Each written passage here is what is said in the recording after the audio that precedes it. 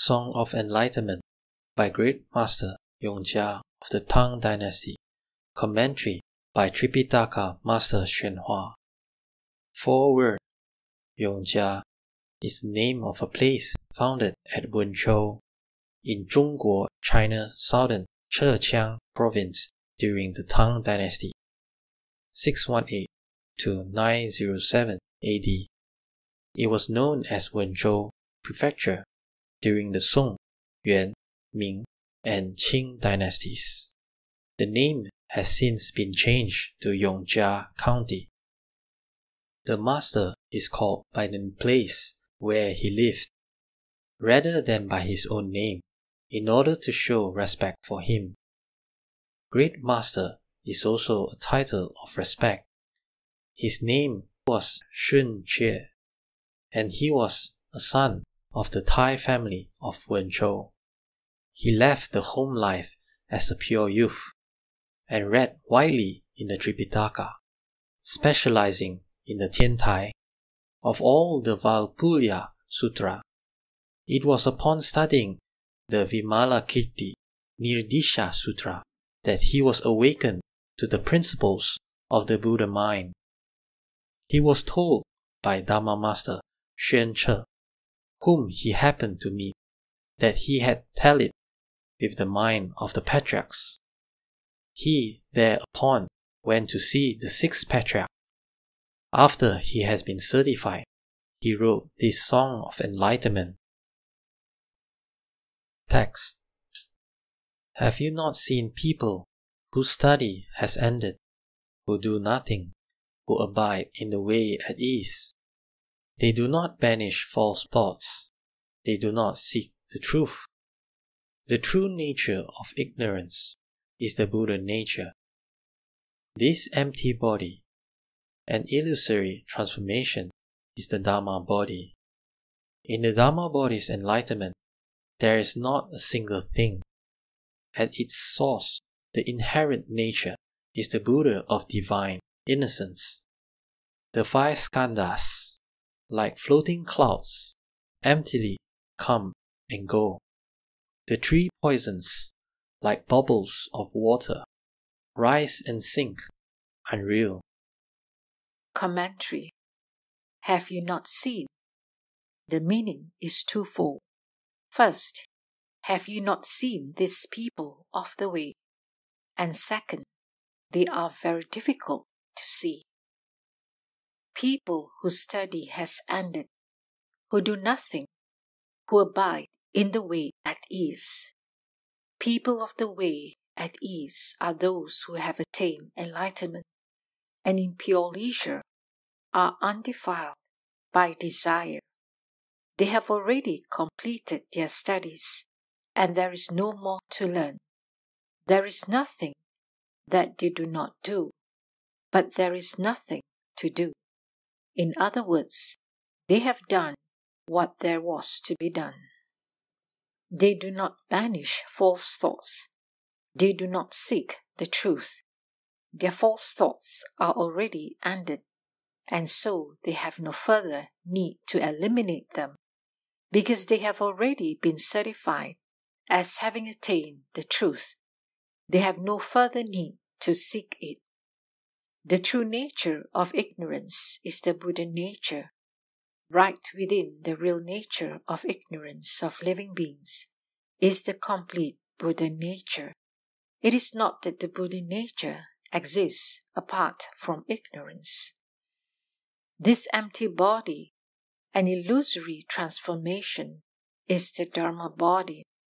Right within this illusory empty body, completely within it, is the Dharma body. The Dharma body cannot be sought outside the empty body. What is a Dharma body? It has no shape or form, and so it is said. In the Dharma body's enlightenment, there is not a single thing. At its source, the inherent nature is the Buddha of divine innocence. The five skandhas, like floating clouds, emptily come and go. None of the five heaps or skandhas, form, feeling, thought, activity, and consciousness have any inherent nature. Fundamentally, their substance is emptiness, like that of floating clouds drifting naturally in the sky. They were never created, and so no one controls them, and no one has authority over them.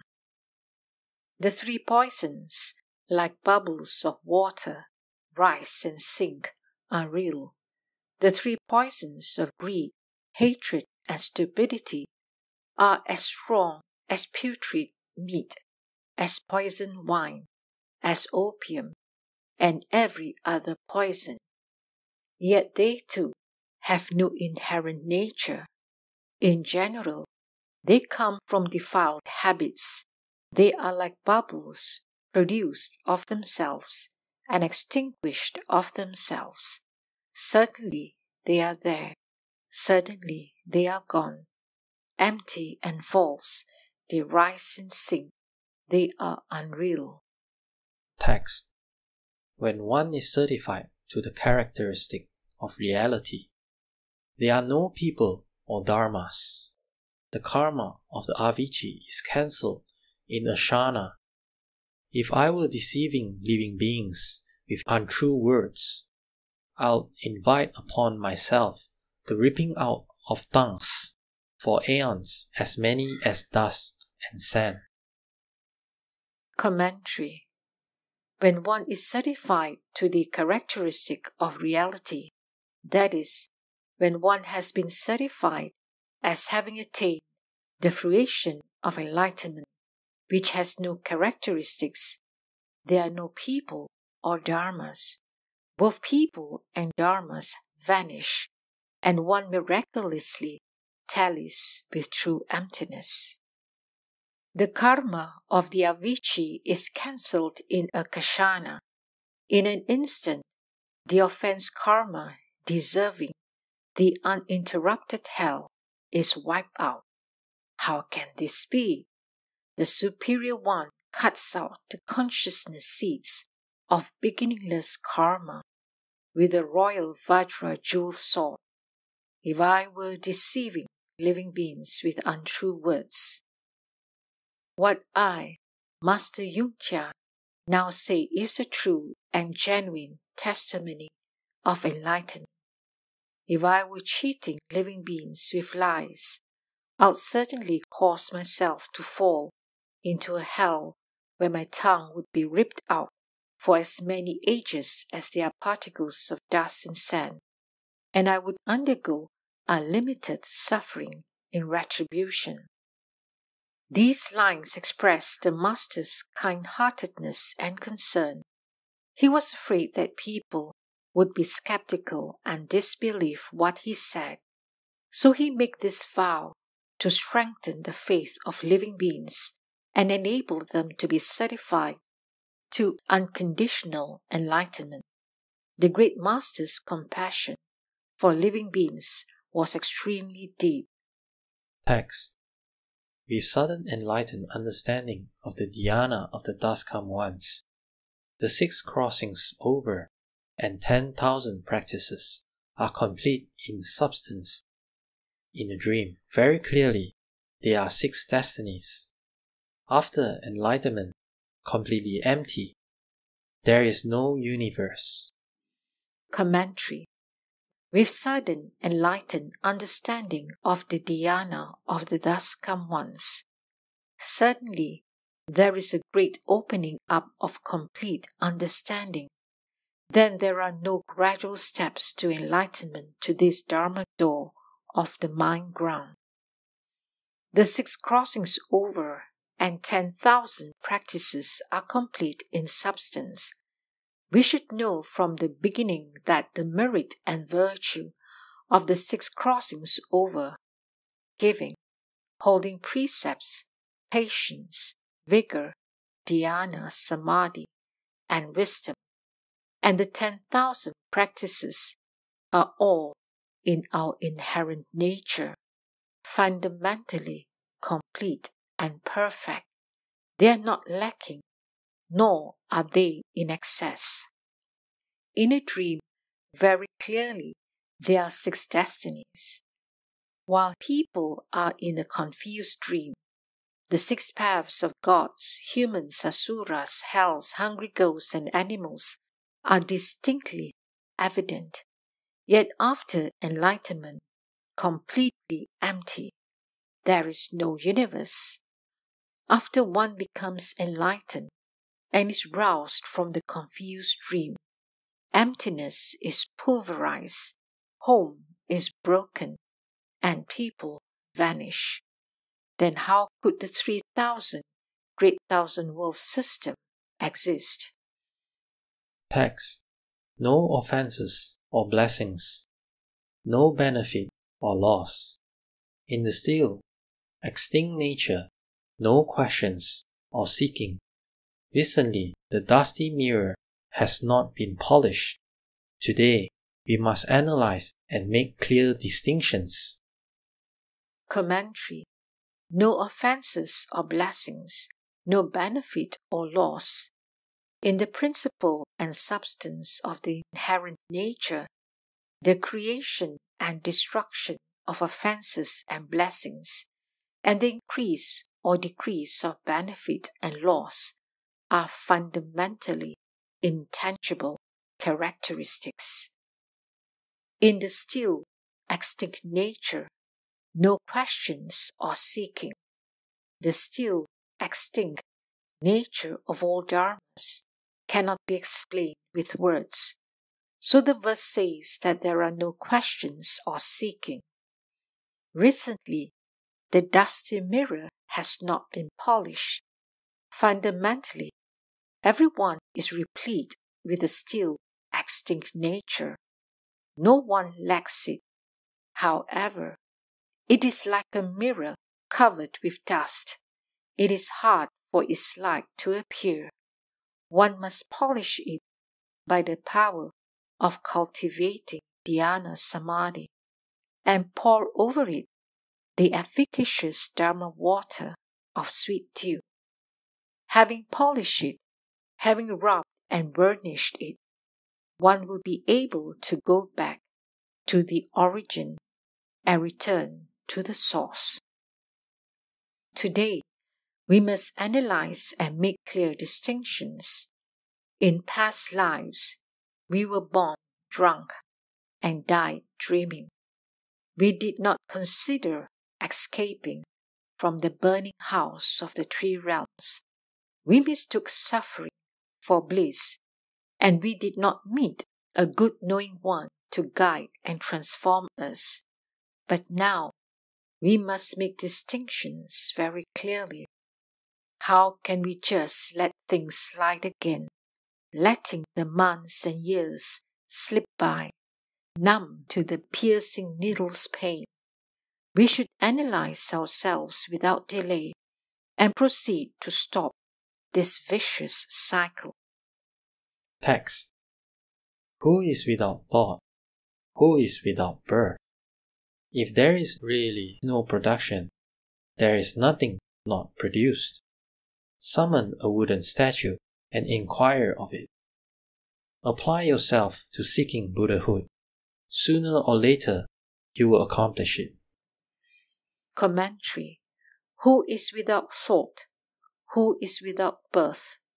Who can be without false thinking, wearisome sense impressions, and not turn in the revolving wheel of birth and death? If there is really no production, there is nothing not produced. If there is indeed no production, there is both no destruction and nothing that isn't produced. Summon a wooden statue and inquire of it. If you want to understand this principle, you can ask a wooden statue. He will give you a most wondrous answer.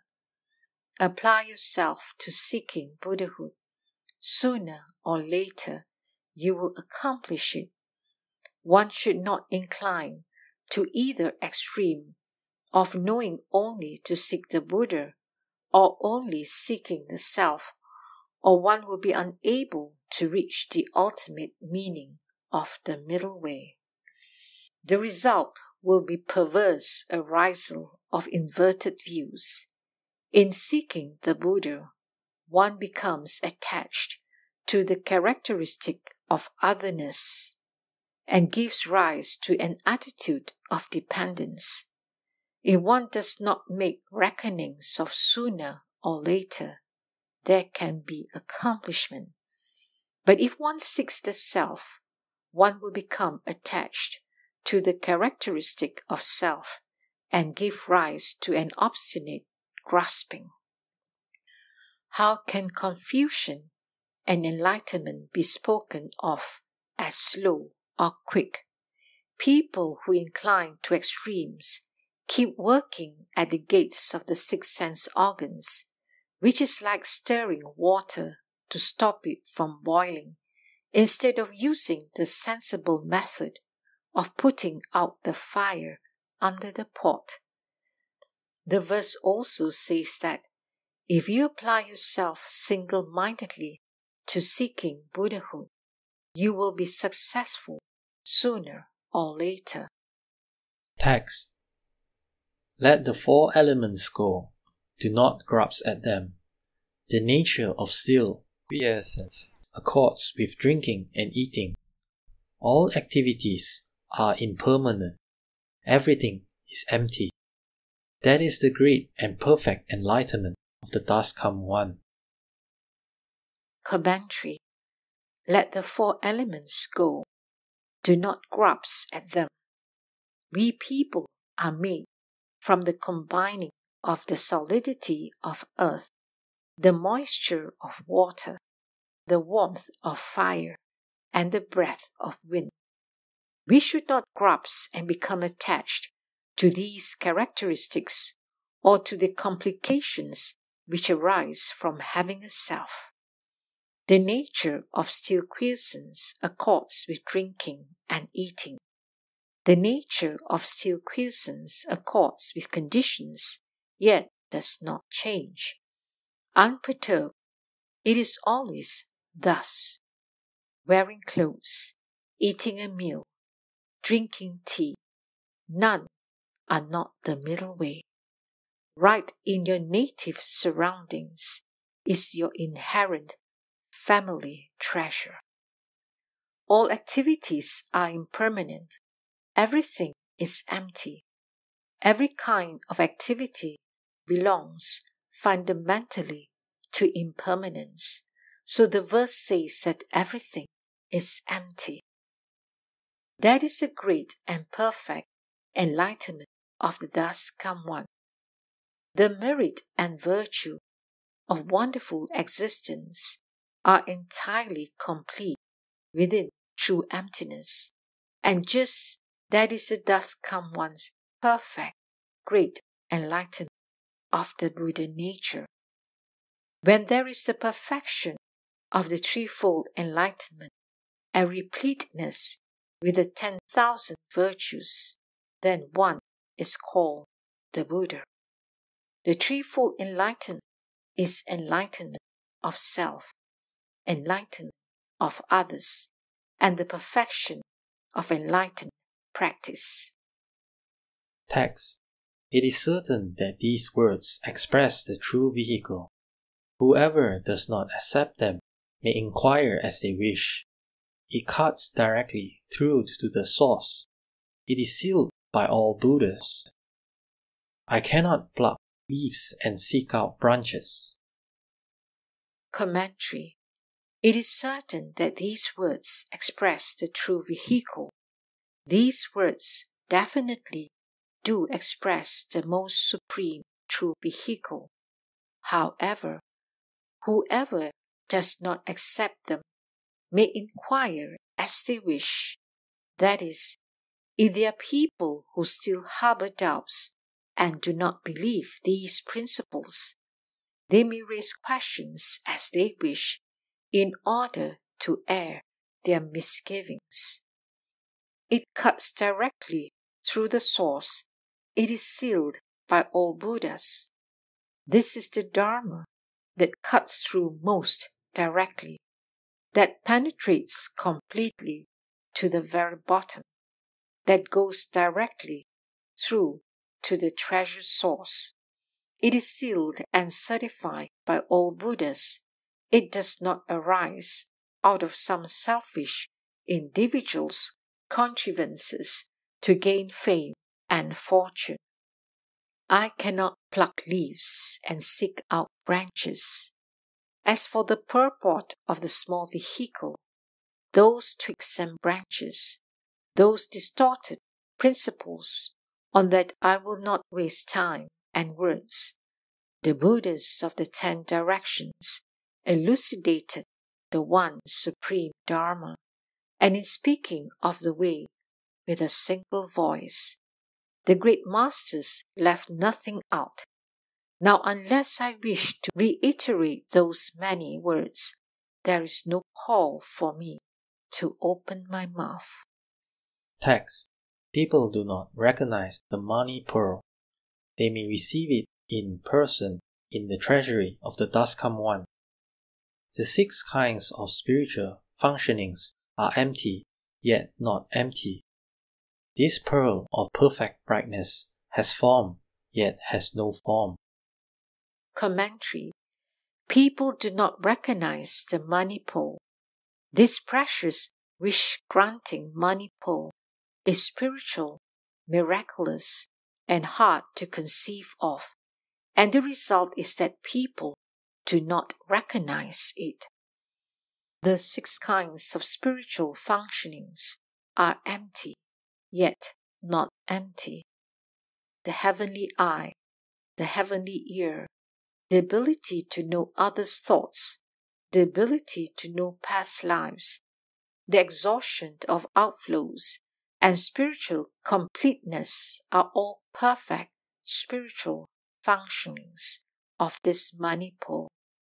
Though empty, they are yet not empty. This pearl of perfect brightness has form, yet has no form. The money jewel belongs with the form dharmas, and yet this pearl of perfect brilliance is actually form, which is apart from form, an appearance which has no appearance. The Vajra Sutra says, "One who sees me in form or seeks me in sound practices a deviant way and cannot see the Dust-Come One." The same is true of the money pole. Since it cannot be sought in emptiness, it even less can be seen in form. Ultimately, then, what is it like? You simply go in person to retrieve this precious pole in the treasury of the Dust-Come Ones. After that, you will be able to comprehend it clearly for yourself. Text. Purify the 5 eyes. Attain the 5 powers. Simply accomplish them and know what's hard to fathom. Shapes in the mirror are not hard to see. But the moon in the water, how can one pluck it out? Commentary. Purify the 5 eyes. Attain the 5 powers. Having attained the 6 kinds of spiritual functionings, then purify the 5 eyes, the Buddha eye, the Dharma eye, the wisdom eye, the heavenly eye, and the flesh eye, and then to aid them, bring forth the 5 powers, faith, vigor, mindfulness, concentration, and wisdom. Simply accomplish them and know what's hard to fathom. To be able to understand these states, one simply needs to accomplish them oneself. They cannot be fathomed by thinking or by making distinctions. Shapes in a mirror are not hard to see. Everyone can see shapes which are reflected in a mirror. There is nothing difficult in that. The meaning here is that when one sees a sage, one should aspire to be like him. And when one sees someone who is not a sage, one should reflect the light inward and examine oneself. But the moon in the water, how can one pluck it out? One shouldn't be like a dog who mistakes the moon in the water for the real moon, even if he were to give up his life trying to grab it. How could he succeed? Therefore, it says, how can one pluck it out? This is an analogy for cultivating blindly and smelting recklessly, for taking side doors and externalist paths, for practicing austerities which are not beneficial, and for being attached to characteristics or attached to emptiness. Such are the foolish people who try to pull the moon out of the water. How could they possibly pluck it out? Text. Ever practicing in solitude? Ever walking alone? Those who have penetrated roam Nirvana's road together. Their tune is ancient, their expression pure, their bearing naturally lofty. Their appearance is haggard, their integrity unshakable. People ignore them. Commentary. Ever practicing in solitude, ever walking alone. To cultivate the way, one must choose a still and quiet place to practice concentration and regularly cultivate. When one tallies with enlightenment through dhyana samadhi, one certifiably attains the mutually responding wisdom. Those who have penetrated roam Nirvana's road together. If those who have understanding, who are of like resolve, and whose paths are the same, should meet, they do not hinder one another in roaming the proper path of pure Nirvana. Their tune is ancient, their expression pure, their bearing naturally lofty. Although their song is ancient, their expression is pure, and those who can harmonize with this song have always been rare. How can their bearing not be lofty of itself? So it is said, there are very few who are in tune with the highest songs. Their appearance is haggard, their integrity unshakable. People ignore them. The external appearance of these cultivators of the way is haggard and emaciated, but their principles and moral integrity are as solid as Vajra and diamond. Common, ordinary people cannot recognize them, and when they see them, they turn their backs on them. Text. The Shakyan disciples say that they are poor. They are indeed poor in body, but not poor in the way. As to poverty, their bodies are ever wrapped in coarse rags. As to the way, a priceless jewel is stored in their hearts. A priceless jewel, its uses inexhaustible, for benefiting beings, responding to potentials always generously. 3 bodies, 4 wisdoms are complete in the substance. 8 liberations, 6 spiritual powers are in the mind ground seal. Commentary. The Sakyan disciples say that they are poor. Cultivators of the way call themselves poor roops. They are indeed poor in body, but not poor in the way. Actually, although they seem to be poor, they are rich in the way. Why is this said? As to poverty, their bodies are ever wrapped in coarse rags. They are poor in that they always wear tattered rags from the garbage heap with hundreds of patches and thousands of stitches.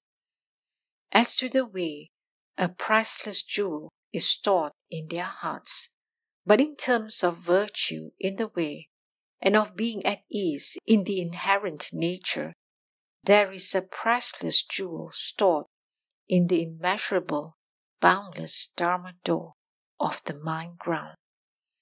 What is poverty? Poverty is an attitude of greed. What are riches? They are a mind without greed. What is the way? It is cultivation. What is the jewel?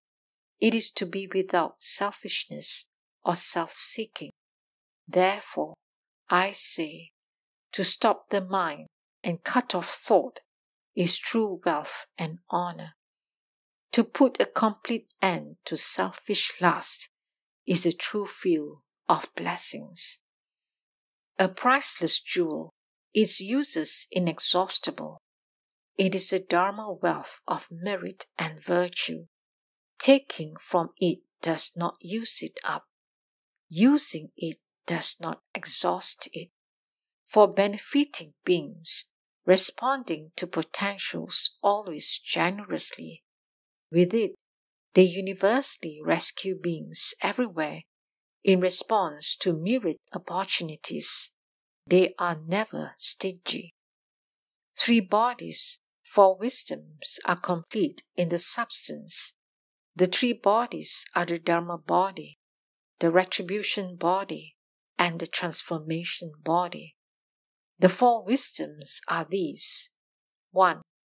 Turning the 5 consciousnesses around, which is the wisdom of accomplishing what is to be done. 2. Turning the 6th or mind consciousness around, which is wisdom of wonderful contemplation and investigation. 3. Turning the 7th or manas consciousness around, which is the wisdom of equality. 4. Turning the 8th or alaya consciousness around, which is the wisdom of the great perfect mirror. The substance of this original nature is perfect and full and lacks nothing. 8 liberations, 6 spiritual powers are in the mind ground seal. The 8 liberations are these. 1. The contemplation of external form when there are internal thoughts of form. 2. The contemplation of external form when there are no internal thoughts of form. 3. The complete state of personally accomplishing pure liberation. 4. The place of boundless emptiness. 5. The place of boundless consciousness. 6. The place where nothing exists. 7. The place where there is neither thought nor lack of thought. 8. The complete state of personally accomplishing the samadhi of the extinction of feeling and thought. The 6 spiritual powers are these. 1. The heavenly eye. 2. The heavenly ear. 3. The knowledge of others' minds. 4. The knowledge of past lives. 5. The attainment of spiritual states. 6. The exhaustion of outflows. All of them are inherently complete in the Dharma seal of the mind ground. Text. Certain about one thing. Superior people understand everything. Middling and inferior people learn much, yet doubt much. Simply cast off your own cherished dirty clothes. Who could go out and boast about his vigor? Commentary. Certain about one thing. Superior people understand everything. People with superior wholesome roots hear one thing and awaken to 1,000 things. They thoroughly understand all dharmas and harbor no doubts. Middling and inferior people learn much, yet doubt much. Middling and inferior people, having poor roots, may be learned, but they have many doubts and do not grow in faith. Simply cast off your own cherished dirty clothes. Cultivators of the way seek only to understand their own basic mind and see their own basic nature. That is, like removing filthy clothes from oneself. Who could go out and boast about his vigor? Since cultivation is naturally each individual's own responsibility, why would anyone find it necessary to introduce himself to the world, boast about his vigor, yet not be serious about really practicing himself? Text. Let others slander me. I bear their condemnation. Those who try to burn the sky only exhaust themselves. When I hear it, it's just like drinking sweet dew. Thus smelted and refined, suddenly one enters the inconceivable. Commentary. Let others slander me. I bear their condemnation. The Dharma door of the mind ground is profoundly subtle and wonderful, and it cannot be understood by common people or those of the two vehicles. Thus their baseless slander ends with the hearing of it. Why should anything be said in return? Those who try to burn the sky only exhaust themselves. People who malign others are like people who try to burn the sky with a torch. They tire themselves out with their futile efforts. How could they possibly injure the sky? When I hear it, it's just like drinking sweet dew.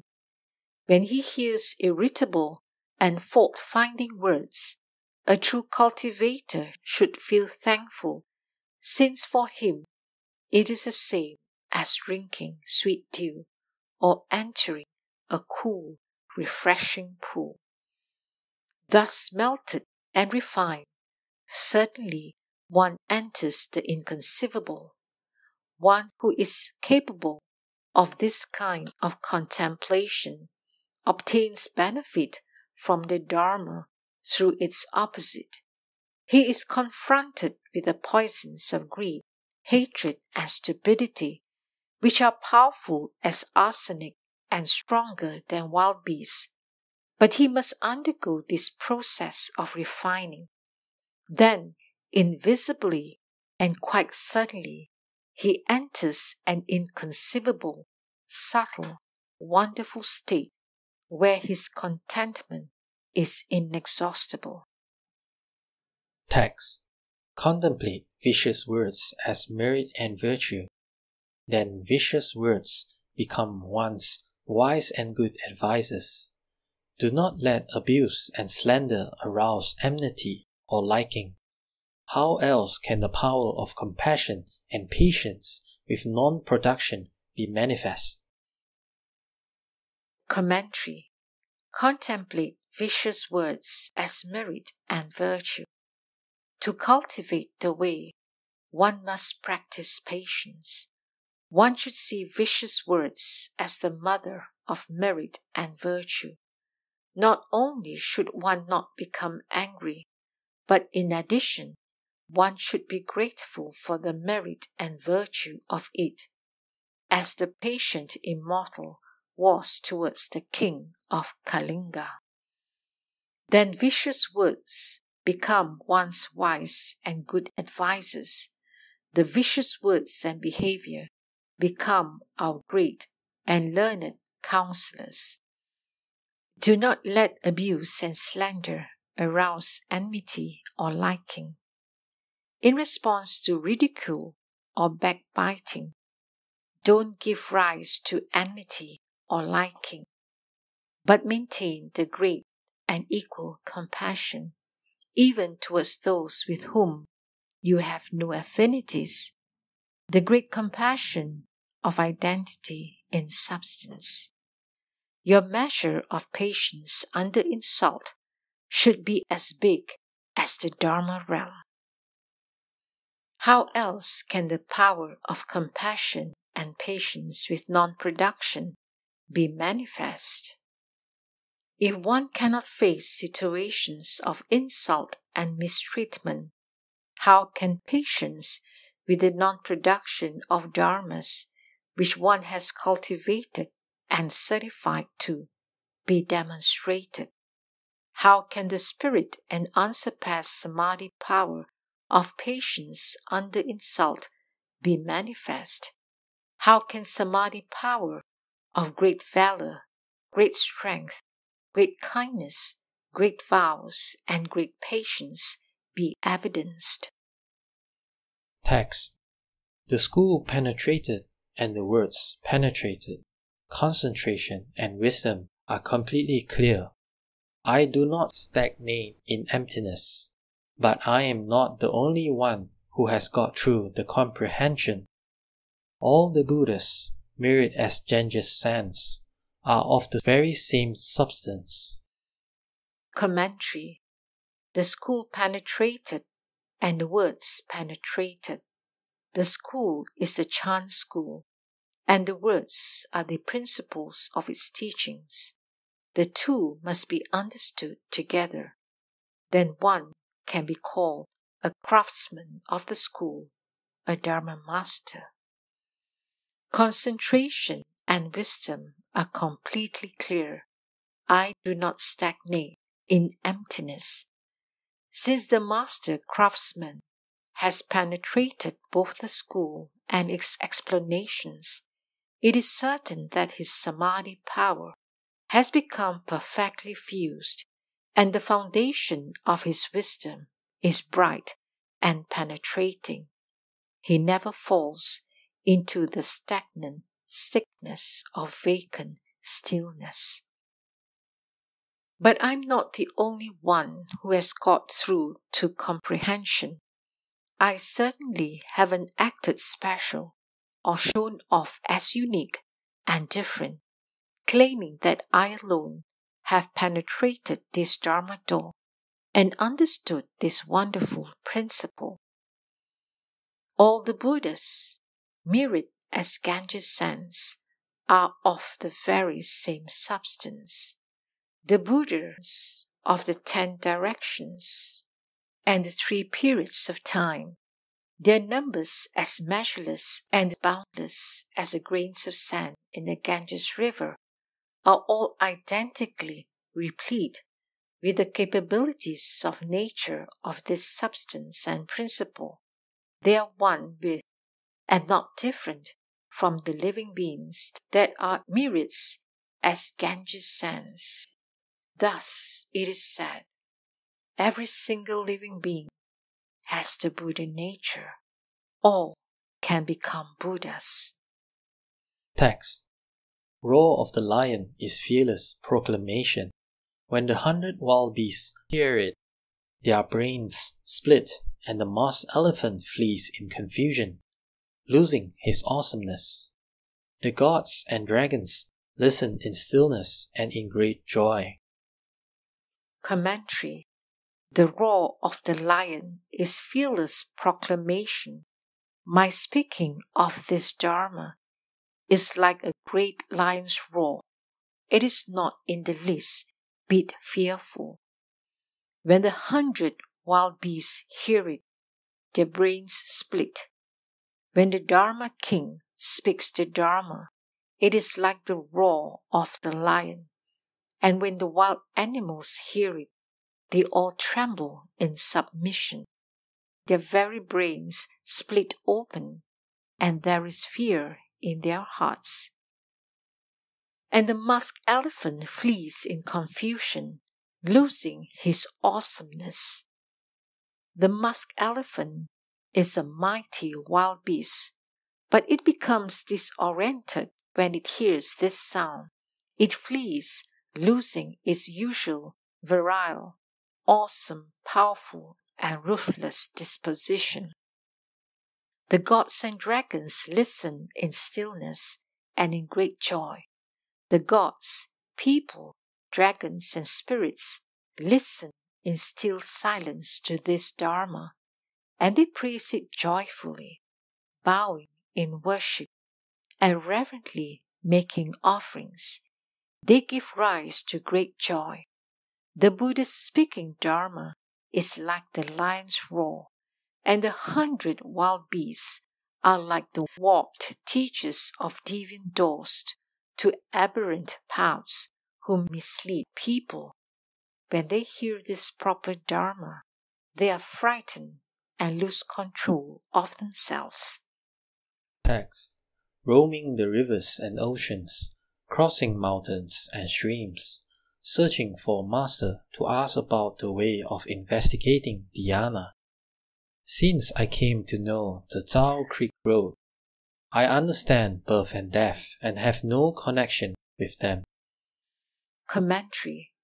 Roaming the rivers and oceans, crossing mountains and streams, the ancient worthies travelled everywhere on foot, along the great rivers of both south and north, crossing oceans and visiting famous mountains and large streams. In navigating oceans and scaling mountains, they tasted to the full the suffering involved in travel by land and sea. Searching for a master to ask about the way of investigating dhyana, although they suffered greatly, they were determined in their aim to find a clear-headed teacher who understood, someone who had arrived there, whom they could ask about the essentials of the way, how to end birth and death, how to investigate dhyana, and the miraculous merging with non-production. Since I came to know the Tsao Creek Road, at first the great master had practiced according to the teachings of the Tentai school, and although he had become enlightened in certain aspects, he had yet to become one with his original face. Later, he visited Nanhua Monastery at Tsao Creek, where the great master Huineng, the sixth patriarch, explained and transmitted the principle of the Chan school, which had come from the West. He became enlightened to the wonderful principle of non-production. He understood the mind, and he saw the nature. Since he had been given the patriarch's seal of certification, he said, I came to know the Tsao Creek Road. I understand birth and death and have no connection with them. He had become enlightened to the path of non-production and non-extinction. So he said, I completely understand birth and death and basically have no connection with them. Text. Walking is dhyana. Sitting is also dhyana. In speech or silence, in movement or stillness, my substance is at peace. Even if I meet with a knife's point, I am always completely tranquil. If I am given a poisonous drug, I am still totally at ease. Our master met Burning Lamp Buddha after many aeons as a patient, immortal. Commentary. Walking is dhyana. Sitting is also dhyana. The daily functions of walking, standing, sitting, and lying down all take place within dhyana samadhi. In speech or silence, in movement or stillness, my substance is at peace. Whether speaking or silent, moving or still, my basic substance is peaceful and at ease. Even if I meet with a knife's point, I'm always completely tranquil. Even if I encounter some unexpected contrary event, I remain tranquil, without the least bit of fear, just as the sixth patriarch did while he was waiting for his avenger. He knew he was coming and waited for him without fear. If I'm given a poisonous drug, I'm still totally at ease. If a cultivator should meet with a secret attempt to harm him. Should he be offered food or drink that is poisoned, he is just the way he always is, and he is unharmed by the poison. Such was the case with the first patriarch Bodhidharma, who was poisoned by people of an outside way, but did not die. Our master met Burning Lamp Buddha after many aeons as a patient immortal. He passed through boundless, vast ages, specializing in cultivating the practice of patience under insult. Text. How many births, how many deaths? Births and deaths stretch far into the distance with no fixed end. Since I suddenly awakened and understood non-production, how can I be grieved by insult or pleased by glory? Commentary. How many births, how many deaths? Since time without beginning, we have left mountains of bones behind us as we have revolved through the 6 paths. No one knows the number of times we have met birth and met death, first rising, then falling. Births and deaths stretch far into the distance with no fixed end. Thus, we are born and then die again and again, reaching far across kalpas, as many as there are motes of dust, far through the months and years. There is no time when it stops. Thus the line says, with no fixed end. Since I suddenly awakened and understood non-production, when I encountered the principles explained by the 6th patriarch of Soul Creek and the supreme Dharma door of the Mind Seal, I was guided to sudden awakening, and I understood the principle of non-production and non-extinction. How can I be grieved by insult or pleased by glory? Since I awakened to the principle of non-production and non-extinction, I am not alarmed. If they are foisted upon me without reason, I am not enraged.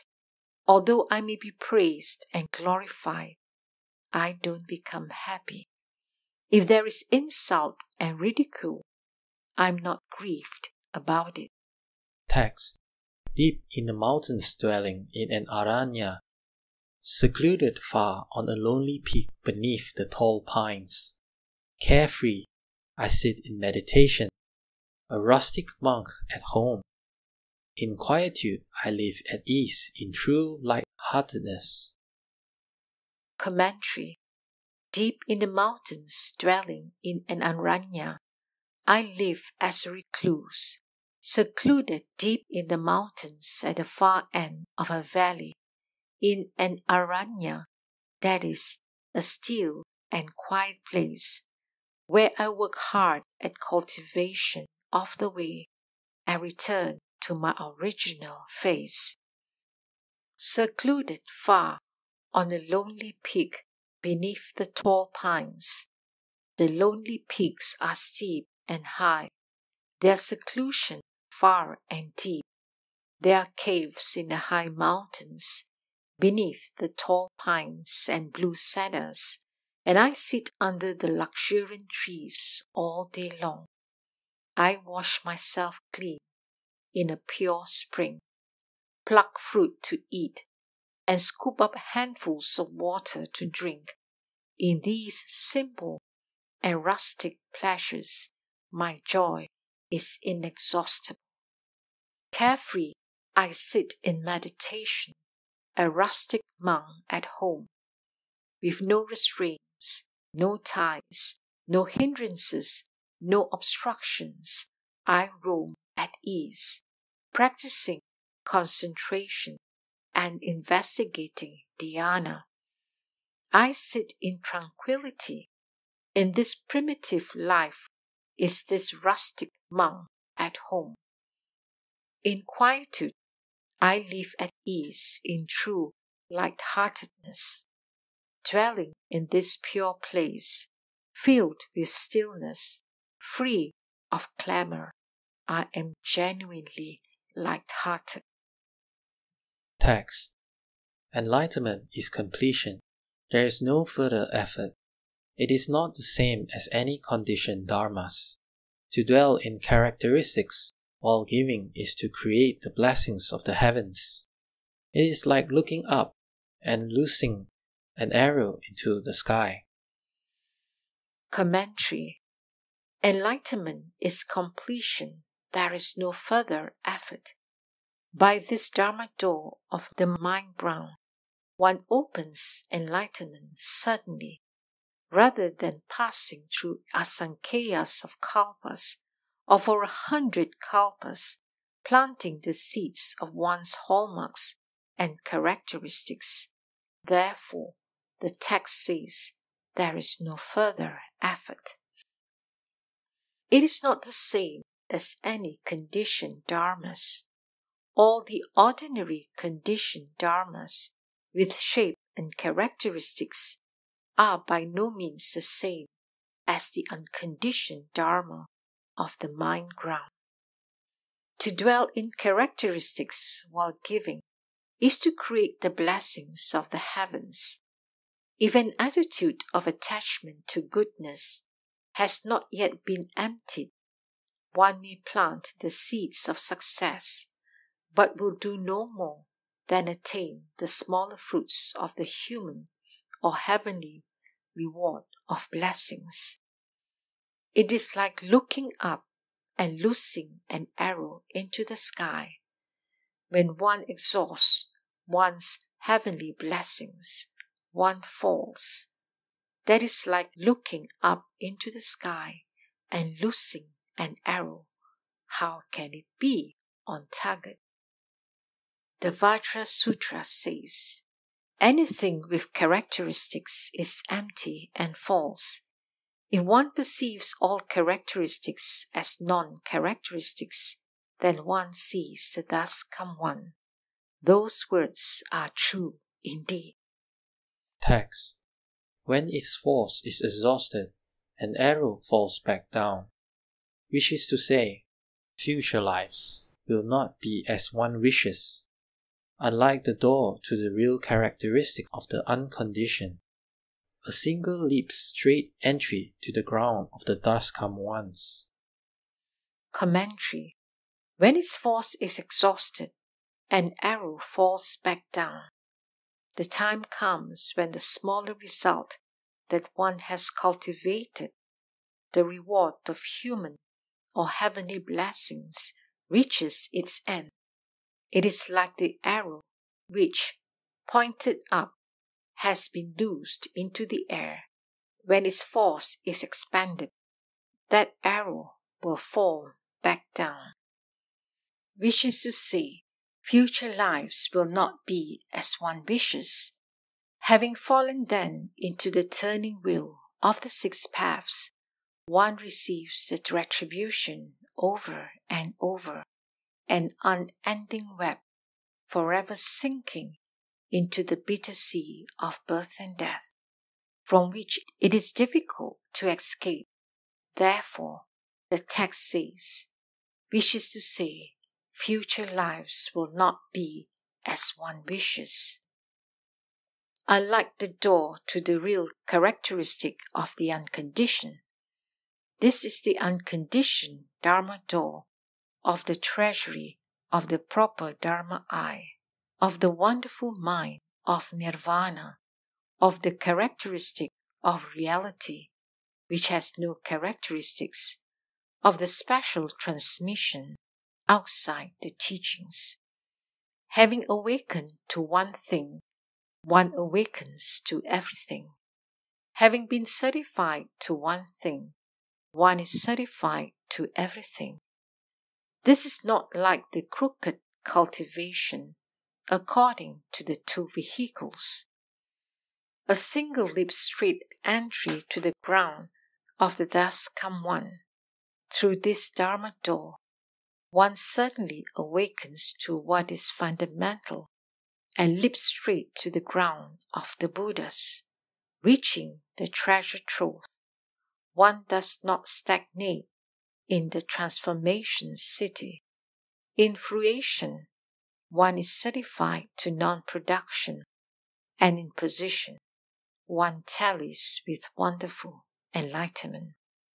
One carries on the triple jewel, teaching and transforming. The adornments of a Buddha become one's own adornments. Text.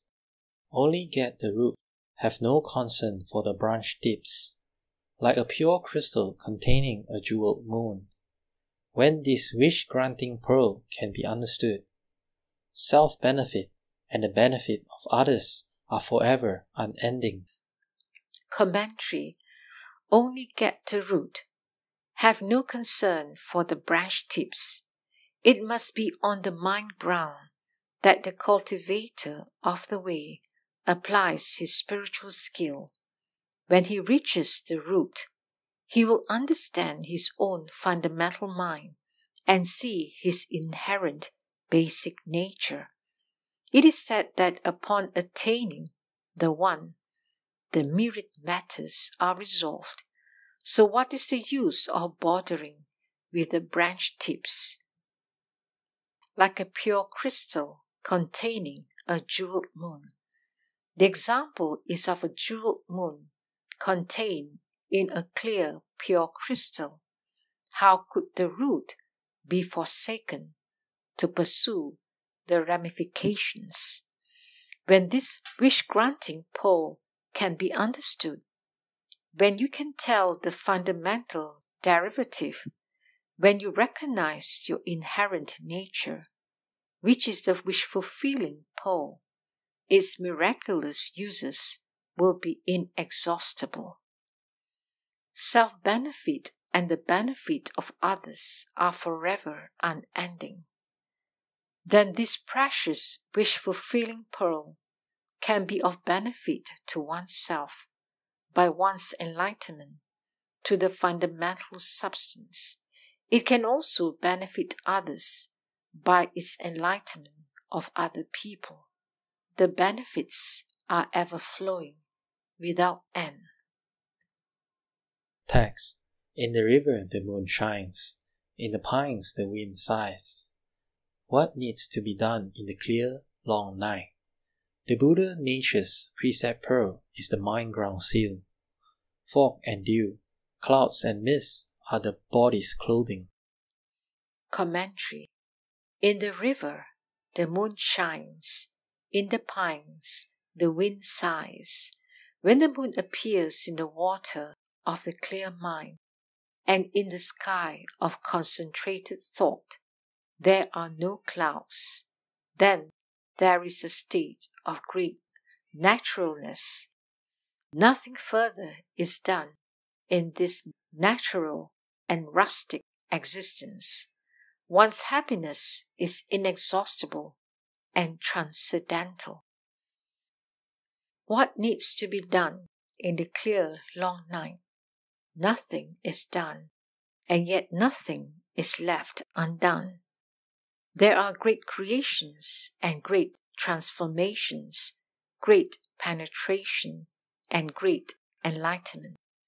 Beginning and end are connected, and the myriad existing things are contained. The Buddha nature's precept pole is the mind ground seal.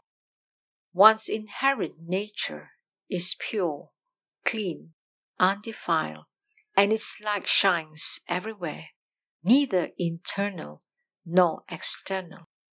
All flows forth from the Dharma door of the mind ground. Therefore, it is called the mind ground seal. Fog and dew, clouds and mists are the body's clothing. Fog and dew are illusory and temporary. Clouds and mists are vacuous and false. They have no inherent substantive nature. Like the clothes on our bodies, they do not last. This is an analogy for the poisons of greed, hatred, stupidity, arrogance, and so forth. Although they can veil our Buddha nature and cast a shadow over it, they are yet like fog and dew, like clouds and mist. Although they can screen out the clear sky, they are nothing more than temporary phenomena. Text. The alms bowl subdues the dragons, the tin staff vanquishes tigers, and the golden rings of its two parts sound in clear succession. It is no symbolic form unsupported by real events. It is the jeweled staff of the Dust-Come One, which he himself passed down. Commentary. The alms bowl subdues the dragons, the tin staff vanquishes tigers. When the nature is concentrated, dragons are subdued. When one's way of life is right, tigers are tamed. Once the dragons and tigers of one's nature are conquered, external dragons and tigers too are naturally subdued.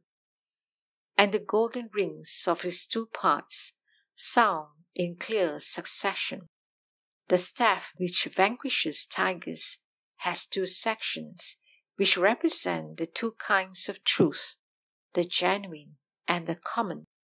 Suspended from each section are three golden rings which represent the 6 paramitas. It is no symbolic form unsupported by real events. This staff is not just a symbol, an empty show with no real basis. It is the jeweled staff of the Dust-Come One, which he himself passed down. The Dust-Come One, Shakyamuni Buddha, transmitted in person to his assembly of disciples the methods of practicing, cultivating, and maintaining the way, and bequeathed to them the Dharma jewel of his tin staff.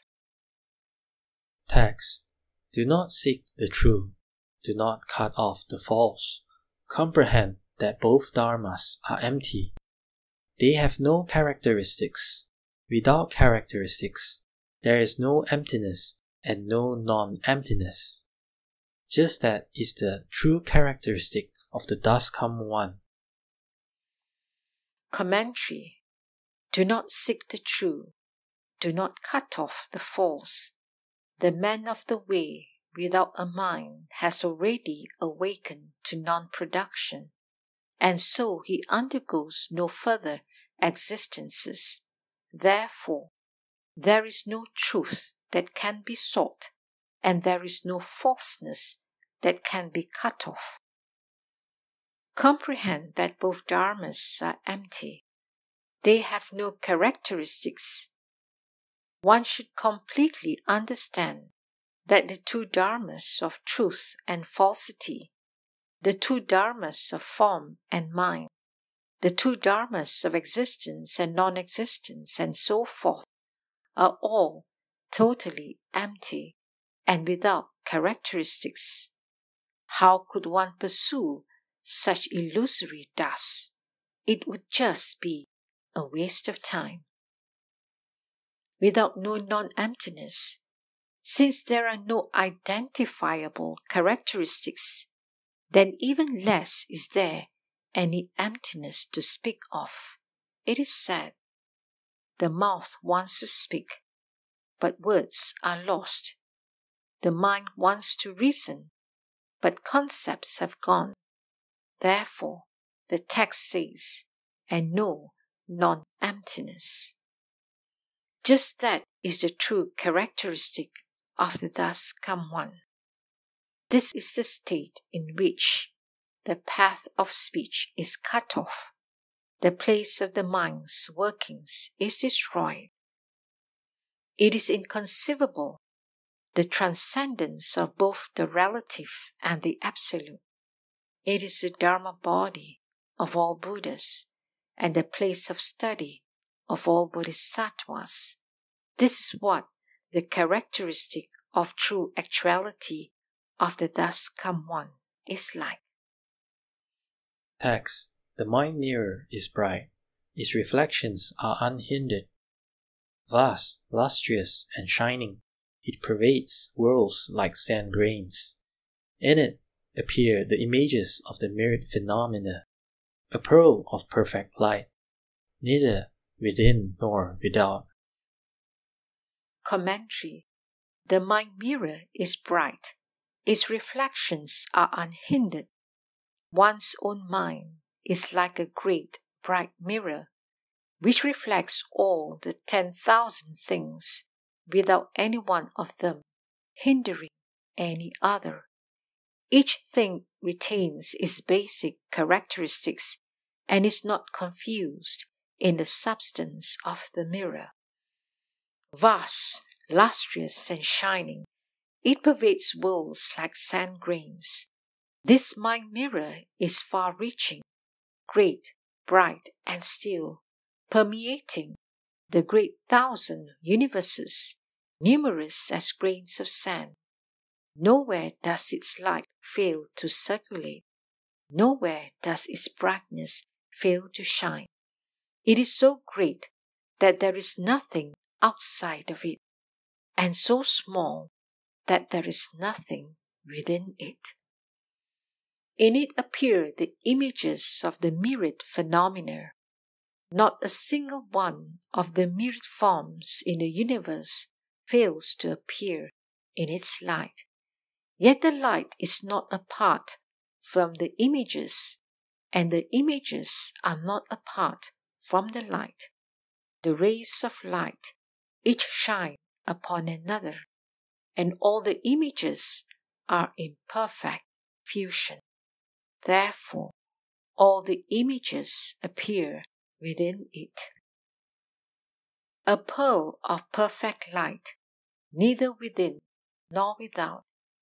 This perfection of radiance, this brilliance of light, is the fundamental substance of our mind's light.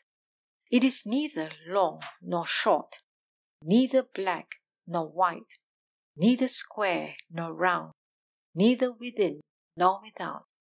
The foolish people of the world do not understand this principle, and they run outside to look for it. They are said by the thus come one to be pitiful. Text. If one passes into emptiness and denies cause and effect, then gross and reckless, one invites calamities. This is the mistake of abandoning existence and being attached to emptiness, just as if, to escape drowning, one were to leap into a fire. Commentary. If one passes into emptiness and denies cause and effect, since a cultivator should not be attached to existence, he should even less fall into emptiness. If he does, it is to be feared that he will fall into the error of denying cause and effect, and his deviant views will proliferate indeed. Then gross and reckless, one invites calamities.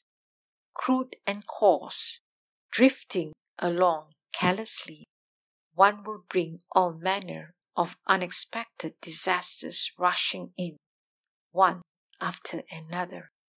In the end, one's body will perish and the way will be lost. This is the irredeemable result. This is the mistake of abandoning existence and being attached to emptiness. To abandon existence but be attached to emptiness is to make just this sort of mistake, just as if, to escape drowning, one were to leap into a fire. One who becomes attached to emptiness is like a person who wishes to escape the misfortune of drowning, and yet casts himself instead into a fire and is painfully burned. Text. Some reject the false mind to grasp true principles, but the mind that grasps and rejects is ingenious and fraudulent. Students who do not understand and use it in cultivation really are mistaking a thief for their own son. Commentary. Some reject the false mind to grasp true principle. Cultivators who lack wisdom wrongly use their human mind to reject the false and grasp at the true. This is an essential point to understand for those who would correctly regard the way. But the mind that grasps and rejects is ingenious and fraudulent. One should know that grasping and rejecting in the mind belong among the relative dharmas. Such grasping is like grabbing for the moon in the water, or like watching flowers in a mirror. They are merely ingenious, empty, and fraudulent. Students who do not understand and use it in cultivation, students of the way who do not understand the error in this, make mistaken use of it in their cultivation, not knowing what is right and what is wrong in it, really are mistaking a thief for their own son. That kind of cultivation is actually opening the door and greeting the burglar. It is no different from mistaking a thief for one's own son. Text. Dharma wealth is lost, and merit and virtue destroyed, due to nothing else than the conscious mind.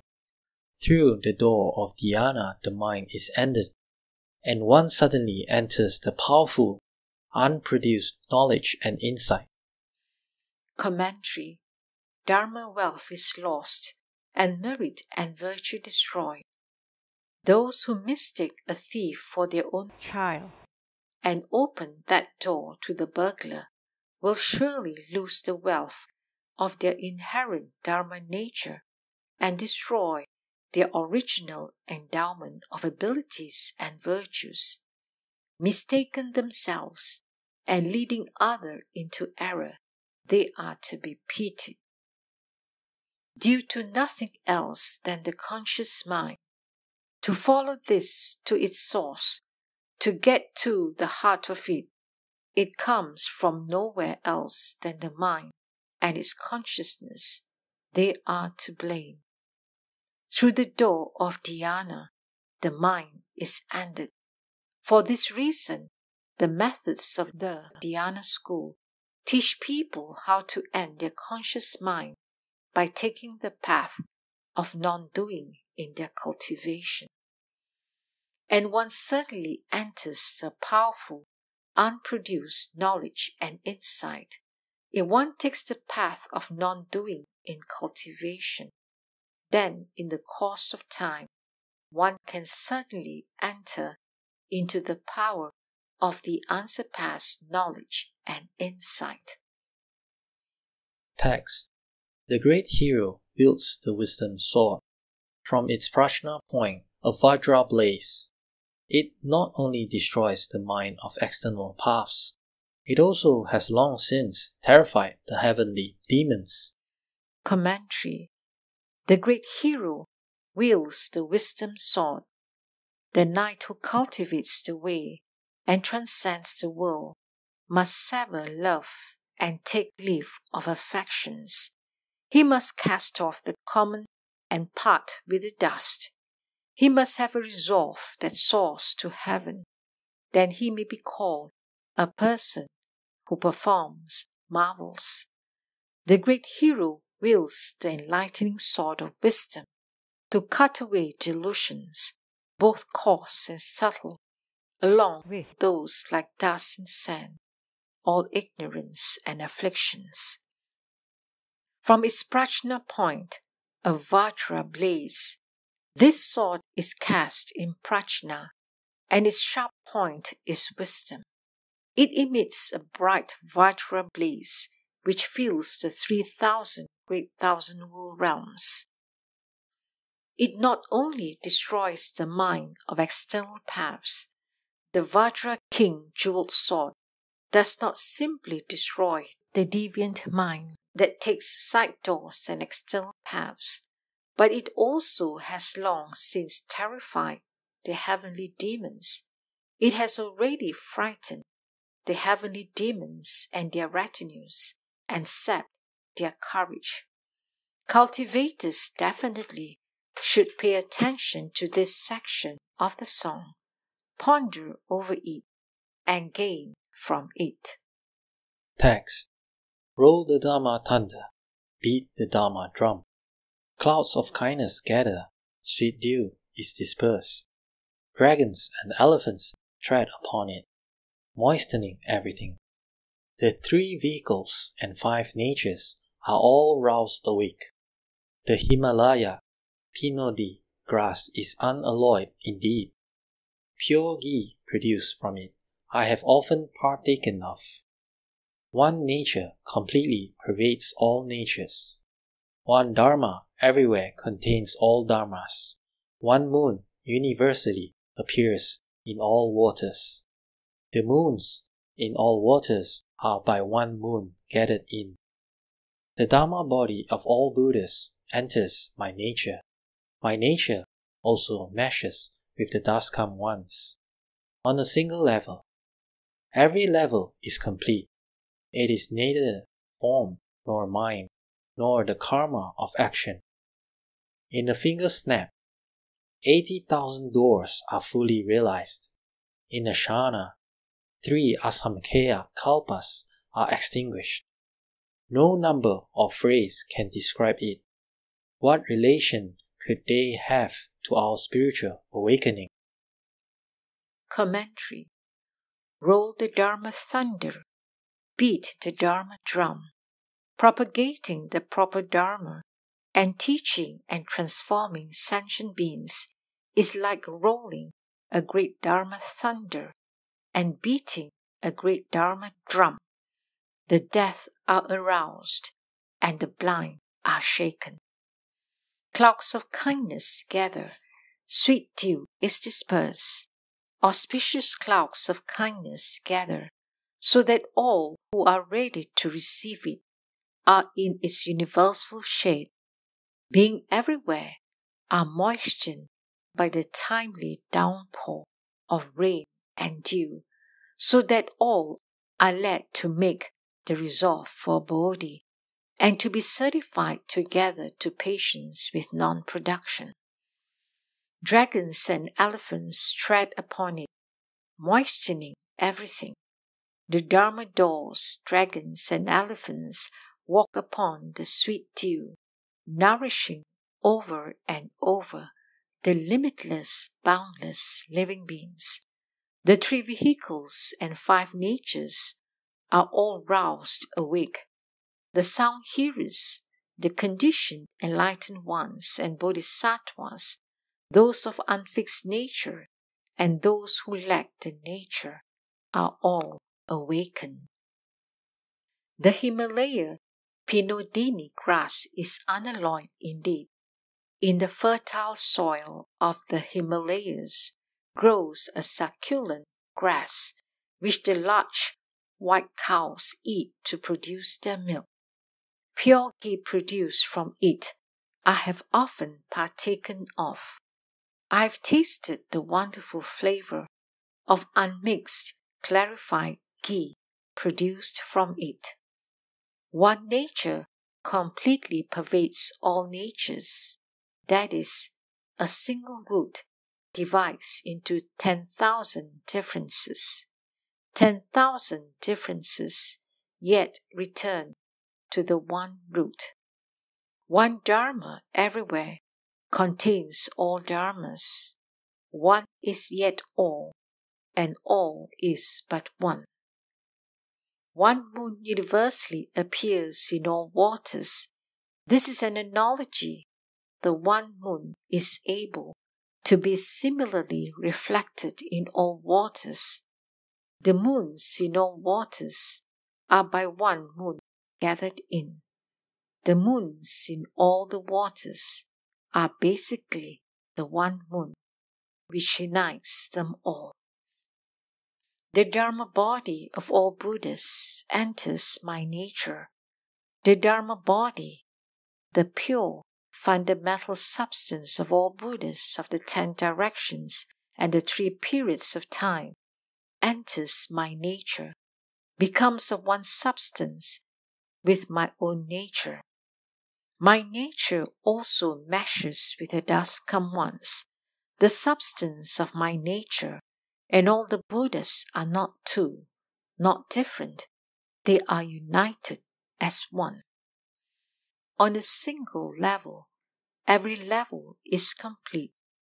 On a single level, every level is already complete. There is no passing through stages. It is neither form, nor mind, nor the karma of action. The inherent nature is not a dharma of physical marks, nor is it a dharma of the mind's conditions. It is even less a dharma of karmic action. It is a great dharma of the unconditioned. In a finger snap, 80,000 doors are fully realized. As quick as a snap of the fingers, the samadhis of 84,000 kinds of dharma doors are realized perfectly and completely. In a kashana, 3 asankhya kalpas are extinguished. In a single kashana, 3 great asankhya kalpas can be transcended, and 3 great asankhya kalpas can shrink to a single kashana. No number of phrases can describe it. No numbers of words can describe this subtle and miraculous Dharma door. It is apart from the 4 tenets and dispenses with 100 fallacies. What relation could they have to our spiritual awakening?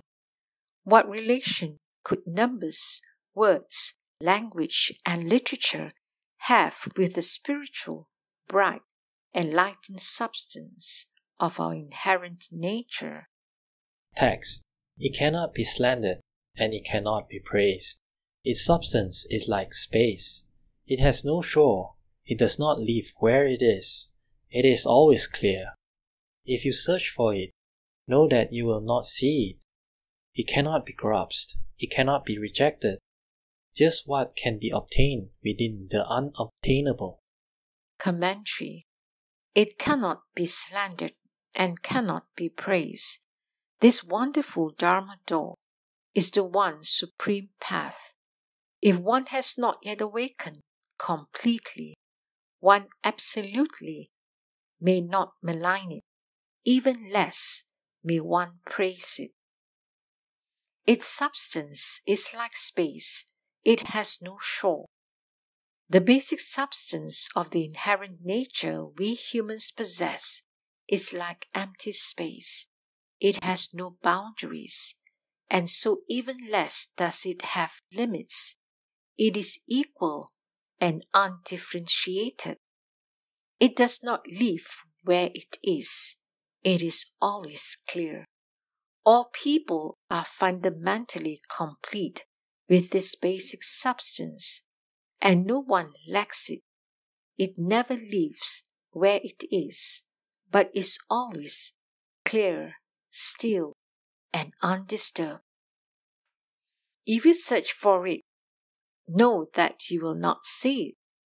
If you intentionally seek it, though you may go to the far corners of the ocean or the limits of the heavens in search of it, you will not be able to see it. But if it is evoked without thought, you will be immediately, certainly enlightened to the fundamental source, the original face of your natural, inherent Buddhahood. It cannot be grasped. The inherent nature is like space.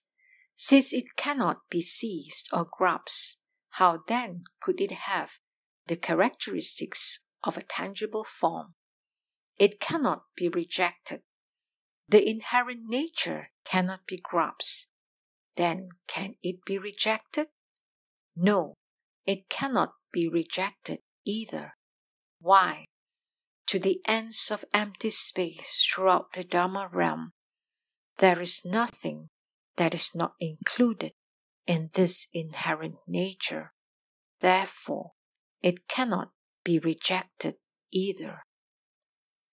Just what can be obtained within the unobtainable, within that which can neither be obtained nor rejected, there is only nothing to be attained. Will the cultivator be able to obtain it? Text. When silent, there is speech. When speaking, there is silence. The great gate of giving is open and unblocked. Should someone ask what the principle of my explanation is, I inform him that it is the power of Maha Prajna. People don't know what it is and what it is not. One may oppose the flow or comply, but the gods do not fathom it. I have already cultivated it through many eons. This is not the ordinary case of mutual lies and deceit. Commentary. When silent, there is speech. When speaking, there is silence. When a cultivator is still and silent, he can obtain the realization that the mountains, the rivers, and the great earth, phenomena of the universe, are all, without exception, actually proclaiming the wonderful Dharma. Yet even while they are proclaiming the wonderful Dharma, the fundamental substance of everything is forever still and undisturbed. It is silent and has no words. The great gate of giving is open and unblocked. This door of true and proper, great and fearless giving is open wide and universally benefits the conscious beings of the Dharma realm, so that they may ascend the shore of awakening together. Should someone ask what the principle of my explanations is, should someone inquire of me what is the guiding principle behind these explanations, I inform him that it is the power of Maha Prajna.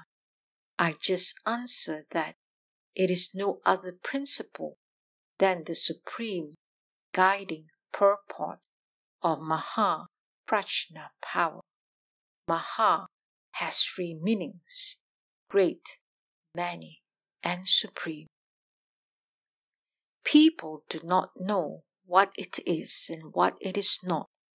Ultimately, people do not know what this Maha Prajna power is and what it is not. None of them recognize its wonderful meaning. One may oppose the flow or comply, but the gods do not fathom it. Whether one opposes the flow and cultivates by oneself, or whether one complies with the flow and transforms others, even the gods find it hard to measure its heights and depths. I have already cultivated it through many eons. Since people cannot recognize it, gods find it even harder to fathom. But because I have already steeped myself in cultivation of this Dharma for many lifetimes through many eons, this is not the ordinary case of mutual lies and deceit. This is certainly not the common, ordinary sort of wasteful words with which people cheat and mislead one another. This section of the song was spoken by a man of wisdom. It would have been difficult for an ordinary person to have said it. Text. The Dharma banner is raised. The school's purport is established. The Buddha very clearly directed that it was to be at Chao Creek. With Kashyapa, the first, began the transmission of the lamp. 28 generations were recorded in India. Commentary. The Dharma banner is raised. The school's purport is established. The great Dharma banner is set up. The heavenly demons are defeated, and all the sects of outside ways are kept in order. They are led to take refuge with the proper teaching and to resolve their minds on Bodhi. The proper Dharma door are established, and supreme teaching of the one vehicle is propagated. The Buddha very clearly directed that it was to be at Soul Creek.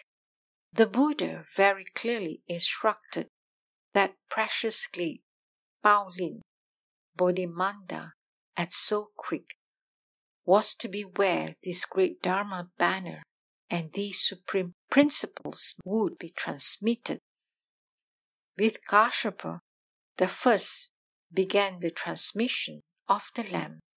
Kashyapa was the first to transmit the Buddha's mind seal, the wisdom lamp of the successive patriarchs. 28 generations were recorded in India. From patriarch to patriarch, these principles were handed down to Bodhidharma, the 28th patriarch in India, who came east and transmitted it himself at Soul Creek. Text. The Dharma flowed east and entered this land. Bodhidharma was the first patriarch. The robe was transmitted to the 6th generation, as all the world has heard. How could one count the people who since then have realized the way? Commentary. The Dharma flowed east and entered this land.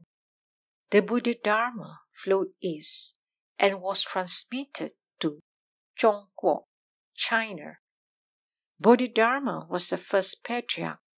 The 28th patriarch in India, Bodhidharma, was also the first patriarch in Zhongguo. The robe was transmitted to the 6th generation, as all the world has heard. It was transmitted to the patriarch of the 6th generation, the great master Huineng, who received the robe and bowl in person from the 5th patriarch, as all the world has heard and knows. How could one count the people who since then have realized the way? This refers to students in later times who heard the Dharma and attained the way. The flower bloomed with 5 petals, and the teaching spread into many schools. How indeed could one count the heirs to the Dharma? The true is not established. The false is fundamentally empty. Both existence and non-existence are banished, and non-emptiness is emptied. The 20 doors to emptiness are basically in order to be not attached. The single characteristic of the thus come one is basic identity of self. Commentary. The true is not established. The false is fundamentally empty. Since the true is not established, the characteristics of words and speech are left behind. Since the false is fundamentally empty, the characteristics of thinking by the mind are left behind. Both existence and non-existence are banished, and non-emptiness is emptied. The dual dharmas of existence and non-existence are both eliminated, and the thoughts of non-emptiness are also completely emptied. The 20 doors to emptiness are basically in order to be not attached. The Prajna division speaks in detail of the 20 kinds of doors to emptiness, all of which, without exception, lead people not to become attached. The single characteristic of the thus come one is basic identity of self.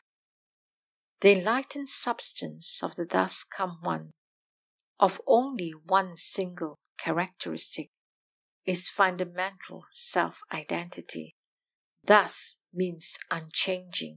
Calm means complying with conditions. Text. The mind is the root. Dharmas are the dust. The two are like streaks on a mirror. When the streaks are entirely removed, light begins to appear. When mind and dharmas are both forgotten, then the nature is true. Commentary. The mind is the root. Dharmas are the dust. In the mind consciousness, which carelessly blazes forth in the defiled minds of ordinary people, the 6 outer sense organs, the eyes, ears, nose, tongue, body, and mind, come into contact with the dust of dharmas, forms, sounds, smells, tastes, objects of touch, and dharmas. The two are like streaks on a mirror. The defiled mind and the dust of dharmas are like dirty stains on a bright mirror. When the streaks are entirely removed, light begins to appear. Light is able to manifest once the dirty streaks are entirely gone. When mind and dharmas are both forgotten, then the nature is true.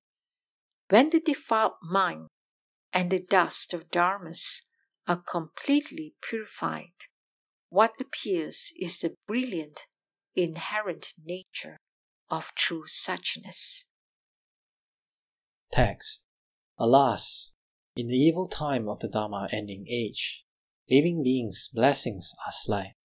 It is difficult to train them. Far indeed from the sages of the past. Their divine views are deep. Demons are strong. The Dharma is weak. Many are the wrongs and injuries. Hearing of the door of the dust-come one's sudden teaching, they hate not destroying it as they would smash a tile. The doing is in the mind. The body suffers the calamities. There is no need for unjust accusations that shift the blame to others. If you don't wish to invite the karma of the unintermittent, do not slander the dust-come one's proper Dharma wheel. Commentary. Alas, in the evil time of the Dharma ending age, alas, the minds of people today are not like those of the ancients. Their virtue in the way has fallen into ruin in this autumn of the Dharma ending age. It is the evil time of the 5 turbidities. Living beings' blessings are slight. It is difficult to train them. Living beings do not know how to plant good roots and to tend their blessings to fruition, because their blessings are slight and their wisdom shallow. They are hard to train and hard to tame. Far indeed from the sages of the past, their divine views are deep.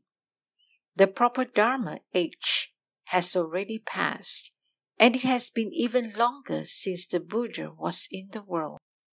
Living beings have defiled habits and divine views, the roots of which are deep and the stems of which are firm.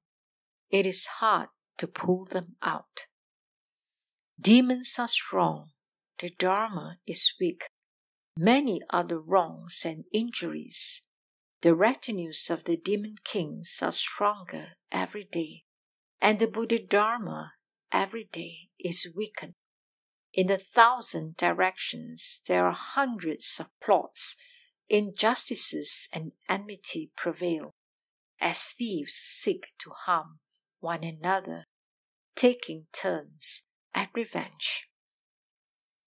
Hearing of the door of the dust-come one's sudden teaching, when they hear about this Dharma door of sudden transcendence, they hate not destroying it as they would smash a tile.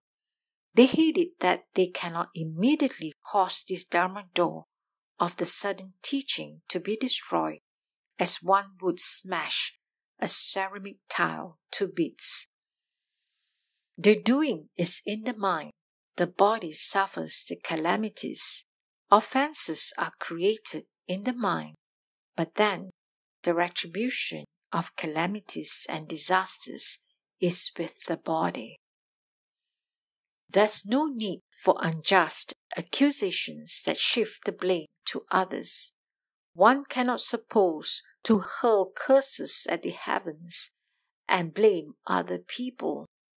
Therefore, if we don't wish to invite the karma of the unintermittent, that is, if you do not wish to invite and receive the karmic retribution of falling into the unintermittent hells, do not slander the thus come one's proper Dharma will.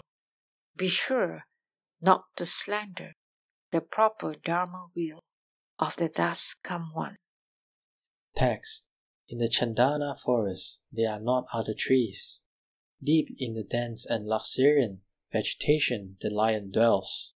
In the quietude of the forest he roams alone. Beasts that walk and birds that fly all go far away. Commentary. In the Chandana forest there are no other trees. Note, the Chandana or sandalwood forest is an analogy for the highest state. Only this one highest Dharma is my practice. There are no other Dharma doors. Thus the verse says, there are no others. Deep in the dense and luxuriant vegetation the lion dwells. This highest Dharma door is like the dense, luxuriant depths of forest vegetation, where the lion has its dwelling. In the quietude of the forest he roams alone. In this state of purity, it roams by itself freely and at ease. There is no noise or disturbance there. Beasts that walk and birds that fly all go far away. All the wild beasts that walk and birds that fly go far away in haste to avoid it. The lion is like the Dharma king, and the beasts that walk and birds that fly are like the ordinary people and those of sects of outside ways. Text. The lion's cubs together follow along. 3 years, and then they too can loudly roar. Should jackals pursue the Dharma king, they are 100-years-old goblins who open their mouths in vain. Commentary. The lion's cubs together follow along. All those with the seed nature of the Buddha's great vehicle, cultivators of bodhisattva practices, people with the seed nature for cultivating the great vehicle, follow after him in order to learn and practice. 3 years, and then they too can loudly roar. The nature of their roots is deep and thick, and the power of their wisdom is fully developed, so that even though they have not cultivated for very long, they can go ahead and spread the Dharma and benefit living beings. Should jackals pursue the Dharma king, if those who do not have the root nature of the great vehicle, those who are like jackals and other beasts, should chase after the Dharma king, they are 100-year-old goblins who open their mouths in vain. They are merely century-old monsters who open their mouths to no avail and who have no other skills at all. Text. The complete and sudden teaching is without sentiment. If there is doubt and indecision, you should confront it directly. It is not that the mountain Shangan indulges in self and others. It is only to be feared cultivators might fall into the pit of nihilism or eternalism. Wrong is not wrong. Right is not right. Erring by a hair's breadth. One misses by 1,000 miles. Right was the dragon maiden suddenly achieving Buddhahood. Wrong was good stars sinking and falling while alive. Commentary. The complete and sudden teaching is without sentiment. The Dharma door of the complete and sudden teaching includes and unites the oceans of teachings and their measureless Dharma doors. In it, there is not so much as a hair's breadth of sentimental influence. If there is doubt and indecision, you should confront it directly. If there is any principle which is not yet understood, or some remaining doubt and indecision, then the matter must be straightforwardly discussed so that true principle can be clarified. It is not that the mountain Sangha indulges in self and others. By no means am I, the mountain Sangha, falsely indulging in views of self and others, or of right and wrong.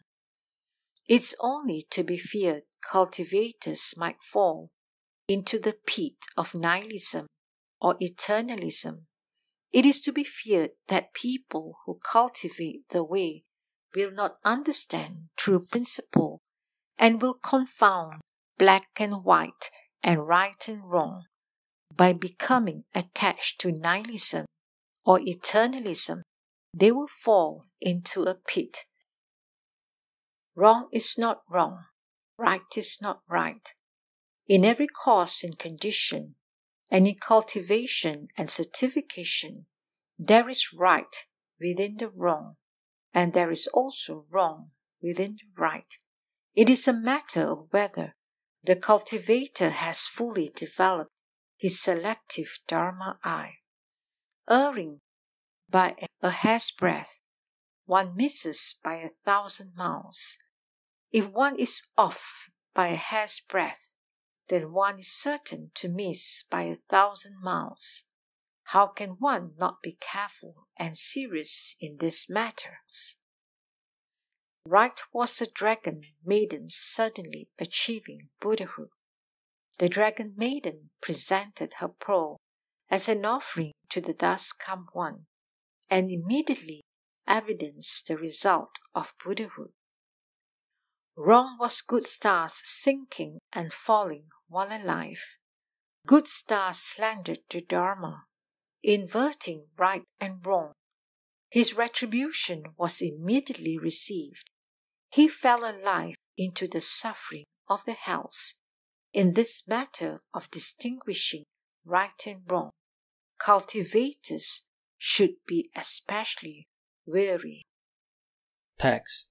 In my early years, I set out to acquire learning, and I studied commentaries and inquired into sutras and shastras.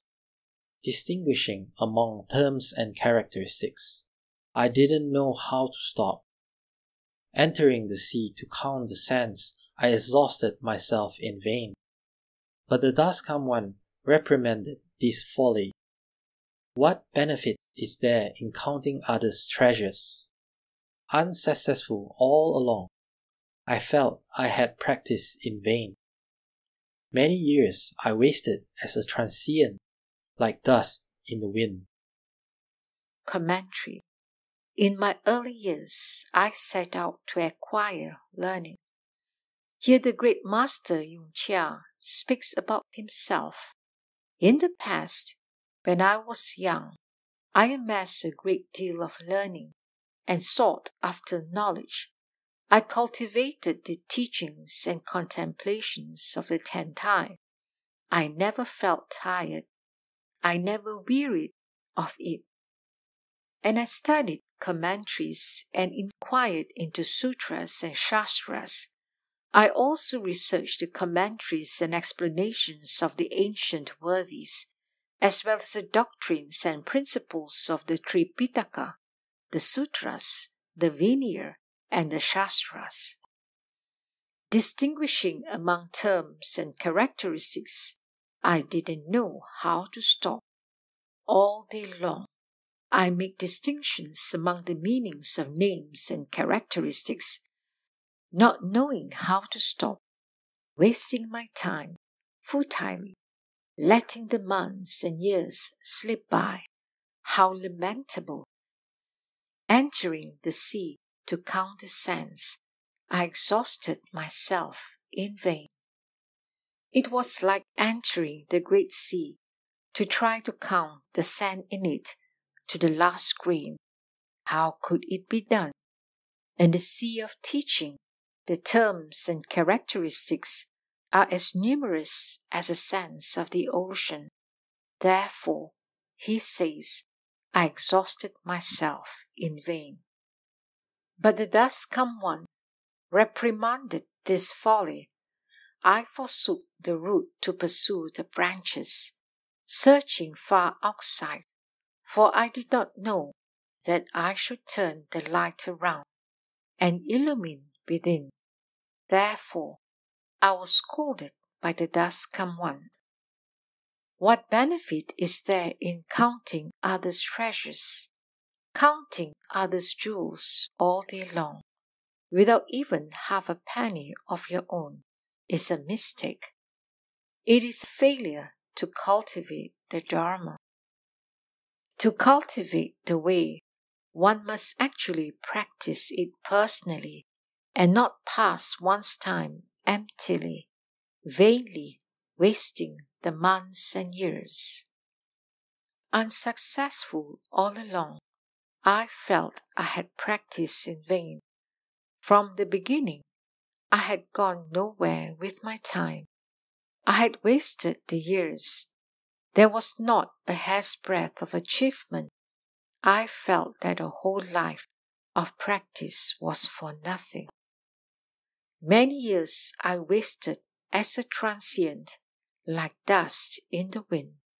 For many years I hurried to the east and ran to the west, interviewing in the south and paying visits in the north, wandering the wrong roads, uselessly like a transient who is dust in the wind. Alas, what a shame, and how sorrowful! We should ponder these words. Text. When the nature of the seed is deviant, one's knowledge and understanding will be wrong. One will not attain the thus come one's complete and sudden measure. Those of the two vehicles are vigorous, but lack the heart of the way. Those of external paths may be intelligent, but they lack wisdom. They are stupid, petty, and foolish. They mistake the empty fist and pointing finger as producing genuine knowledge. But becoming attached to the finger as being the moon is a waste of effort. Amidst the dharmas of sense organ states, it is blameworthy to make empty fabrications, not to perceive a single dharma.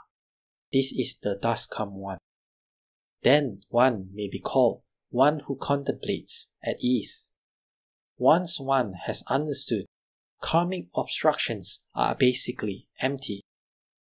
Before one has understood, debts from the past must be repaid. The famished encounter the royal banquet, yet cannot eat. The sick meet the physician king, yet how can they be cured? Commentary. When the nature of the seed is deviant, one's knowledge and understanding will be wrong.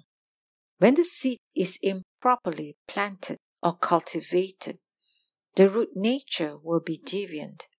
One's views and understanding will be wrong, but one will suppose them to be correct, and one will know to reform. One will not attain the thus come one's complete and sudden measure. Since one's knowledge and understanding are wrong, one cannot see clearly and penetrate through the mind dharma of the world on one, to the great measure and degree of the wonderful principle of the perfect and sudden, where one fathoms the essential path from beginning to end. Those of the two vehicles are vigorous but lack the heart of the way. Though the dull-rooted arhats of the two vehicles practice with vigor, they lack the wisdom to awaken to the way. Those of external paths may be intelligent, but they lack wisdom. The intelligence of most people who take side doors and external paths does not go beyond worldly knowledge and cleverness in debate. By no means is it ultimate, perfect, certain, and genuine wisdom. They are stupid, petty, and foolish. They are stupid and yet self-satisfied. They are base, yet they like to act authoritatively. They do not like to learn with an open mind, and do not have the earnestness to learn from those beneath them. Like animals, their behavior is vague and dull. This describes the dull-rooted living beings, who all consider themselves to be extraordinary. They mistake the empty fist and pointing finger as producing genuine knowledge. It is like the Buddha's empty fist that saved the little child, or like seeing the moon because of the finger that pointed to it. How could anyone who comes later gain genuine understanding from an empty fist or a pointing finger? But becoming attached to the finger as being the moon is a waste of effort.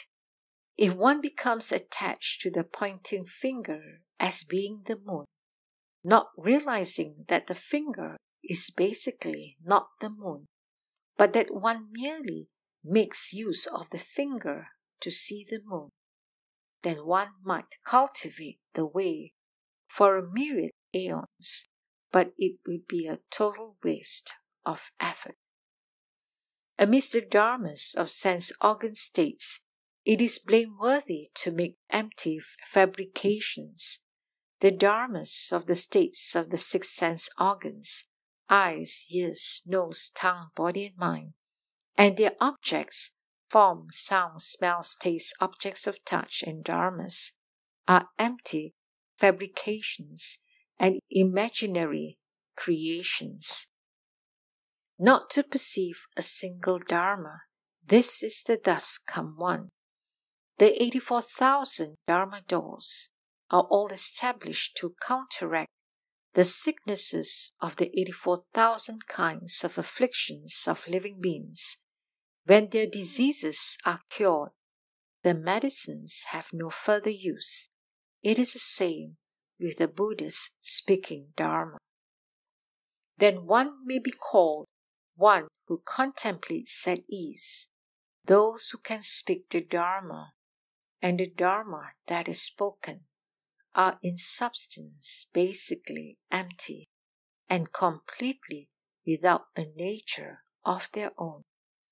Upon awakening to the basic substance of the source of the Dharma, not a single Dharma is established, and the 10,000 Dharmas are all thus. One totally understands the great functions of the entire substance, and when people and Dharmas are both forgotten, this is contemplating at ease. Once one has understood, karmic obstructions are basically empty. After one has understood the mind and seen the nature, there are basically no karmic obstructions in the inherent nature. When this principle is understood, one knows that all karmic hindrances are basically empty, formless, shapeless, and without a nature of their own. Before one has understood, debts from the past must be repaid. If one has not yet been able to understand this principle of the original source of all dharmas, then one will be summoned by one's past karma to undergo the retribution. The famished encounter the royal banquet, yet cannot eat. The Buddha is like a king. Although he has rare delicacies of 100 flavors at his table, no one dares eat of them if the king does not permit it. The sick meet the physician king, yet how can they be cured? The Buddha is like a physician king. Although he has wonderful, life-prolonging medicine, people who have no wisdom are unwilling to take it. How then can their illnesses be cured? Text. Practice dhyana in the midst of desire. Through the power of knowledge and insight, the lotus born in the fire is never destroyed. Courageous Dona's offense was serious. He awakened to non-production. He realized Buddhahood early and is here now. Commentary. Practice dhyana in the midst of desire through the power of knowledge and insight. Although Great Master Fu and Kumarajiva has woman attendants, they were not affected by desire and cultivated dhyana samadhi and other practices. Their power of knowledge and insight was not misdirected. The lotus born in the fire is never destroyed. What was explained above is like a lotus which is planted in the midst of a fire and yet is never destroyed. Courageous Dona's offense was serious. He awakened to non-production. Although the bhikshu Courageous Dona committed a serious offense, he was nevertheless able to repent, and he awakened to non-production. He realized Buddhahood early and is here now. He has already become a Buddha and is here right now. Text. The lion's roar is fearless proclamation. I sigh deeply that confused, barbaric fools know only how to transgress seriously and obstruct Bodhi. They do not perceive the mysteries revealed by the Daskam one. There were 2 bhikshus who transgressed in sexual misconduct and killing. Upali's firefly-like exaggerated the offense. The Bodhisattva Vimalakirti immediately dispelled their doubts, just as the burning sun melts the frost and snow. Commentary. The lion's roar is fearless proclamation. The Buddha speaking of Dharma is like the roar of a lion. It is without the slightest fear. I sigh deeply that confused barbaric fools know only how to transgress seriously and obstruct Bodhi. Stupid people like these know only how to commit serious offenses. They break the precepts and block off the road to Bodhi. Thus they draw a boundary for themselves in mid-path. They give up halfway along the road. This is extremely pathetic. They know only how to commit serious offenses and obstruct the way. They are unwilling to cultivate vigorously without interruption. In particular, they do not know that the precepts spoken by the thus come one possess subtle shades of meaning regarding the various levels of offenses and also their exceptions. Although there are exceptions, there are actually no exceptions. Although there are transgressions, there are actually no transgressions. There were 2 bhikshus who transgressed in sexual misconduct and killing. When the Buddha was in the world, there were 2 bhikshus who lived alone in the mountains.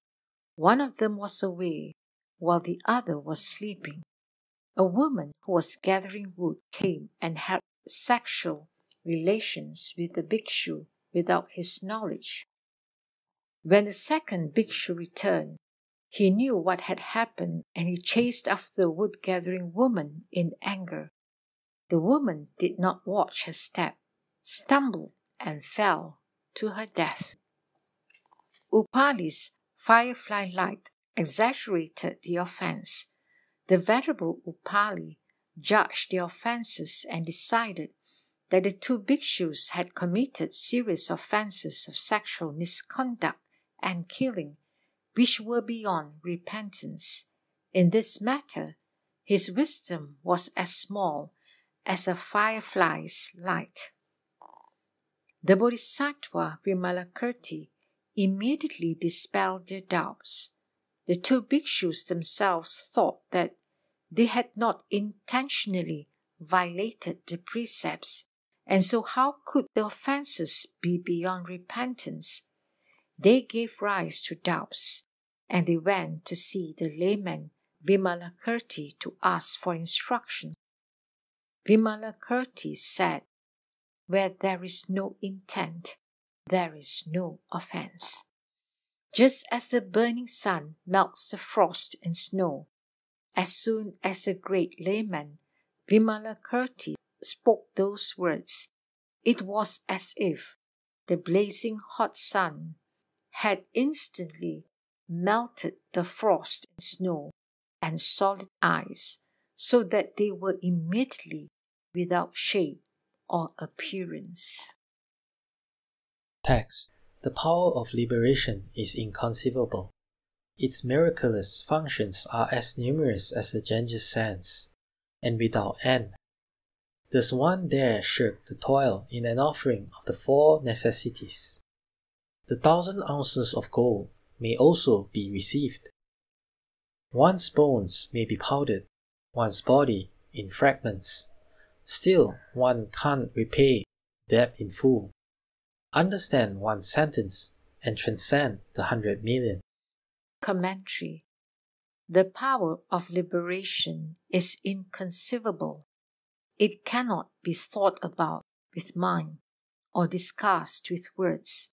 This is the kind of liberation power it is. Its miraculous functions are as numerous as the Ganges sands. The wonderful functions of which this liberation power is capable are so numerous that even were the sands of the Ganges to be counted, it would still be difficult to make a comparison. Does one dare shirk the toil in an offering of the four necessities? One dare not shirk the responsibility entailed by the four kinds of offerings: food and drink, clothing, bedding, and medicine. 10,000 ounces of gold may also be received. Even if 10,000 ounces of gold were offered, that too may be received. One's bones may be powdered, one's body in fragments. Still one cannot repay the debt in full. Through profound kindness, we are given the milk of this Dharma. Although our bodies may be crushed to powder and our bones to fragments, we cannot repay the debt. Understand one sentence and transcend the 100 million. Upon certainly understanding a single sentence of Dharma speech, one transcends millions upon millions of great kalpas. Text. The king among dharmas is the highest, the most supreme. Thus come ones as numerous as Ganges sands have attained it equally. I now understand this wish-fulfilling pearl. All who receive it in faith will evoke a response. Commentary. The king among dharmas is the highest, the most supreme. This dharma is the king among dharmas. It is the highest and the most supreme. Thus come ones as numerous as Ganges sands have attained it equally. All the Buddhas thus come ones, numerous as the Ganges river sands, are alike in having been certified to the attainment of the Dharma body by means of this Dharma. I now understand this wish-fulfilling pearl. I have now understood this Dharma and have awakened to it. It is like a wish-fulfilling pearl which contains all Dharmas. All who receive it in faith will evoke a response. Those who faithfully receive it and respectfully practice it will certainly gain a response. They will all be able to be certified to the attainment of the principle and substance of the Dharma body of all the Buddhas of the 10 directions and the 3 periods of time, and the miraculous virtues of nirvana, permanence, bliss, true self, and purity. Text. It is clearly seen there is not a single thing, nor are there any people, nor are there any Buddhas. The great 1,000 worlds are bubbles in the sea. All the worthy sages are like flashes of lightning. Even if an iron wheel will roll over one's head, Samadhi and wisdom would be fully bright and never lost. Commentary. It is clearly seen there is not a single thing. Once one is in mutual accord with this Dharma, one will be clear and replete with true and proper knowledge and vision, and then not a single thing can be sought after. Nor are there any people, nor are there any Buddhas. Since things are not established, people and Buddhas are empty also. The great 1,000 worlds are bubbles in the sea. Although the great 1,000 worlds, many as grains of sand, are very vast and extensive, they are yet like a single bubble of foam in the ocean. All the worthy sages are like flashes of lightning. Since people and Buddhas are empty, Dharmas are not established either. Therefore, it says that all the worthy sages are like flashes of lightning. Even if an iron wheel were rolled over one's head, if a hot iron wheel were rolled over one's head, and one's body were burnt to a crisp, Samadhi and wisdom would be fully bright and never lost. Through the strength of this Samadhi and the power of this wisdom, one attains a state of perfect clarity, which is absolutely never lost. Text. The sun may grow cold, the moon may grow hot. The multitude of demons cannot destroy true speech. The elephant's carriage slowly and with dignity advances along the road. Who have seen a mantis that could deflect it from its course? The great elephant does not travel in the rabbit's path. The great awakening is not confined to a small space. Do not detract from the azure sky by looking at it through a reed. For those of you who have not understood, I now impart the secret. Commentary. The sun may grow cold, the moon may grow hot. Even if it were to actually happen that the sun should change from hot to cold and the moon from cold to hot, the multitude of demons cannot destroy true speech. Whatever devilish trickery the multitudes of heavenly demons, adherents of external paths and so forth, were to use, they still could not break up my true speaking of Dharma, the Dharma door of the sudden teaching. The elephant's carriage slowly and with dignity advances along the road. The carriage drawn by the great elephant is dignified yet powerful. Although the elephant's pace seems slow, it progresses very swiftly. Who has seen a mantis that could deflect it from its course? Who has ever seen a little praying mantis that could deflect from its course the carriage drawn by the great elephant.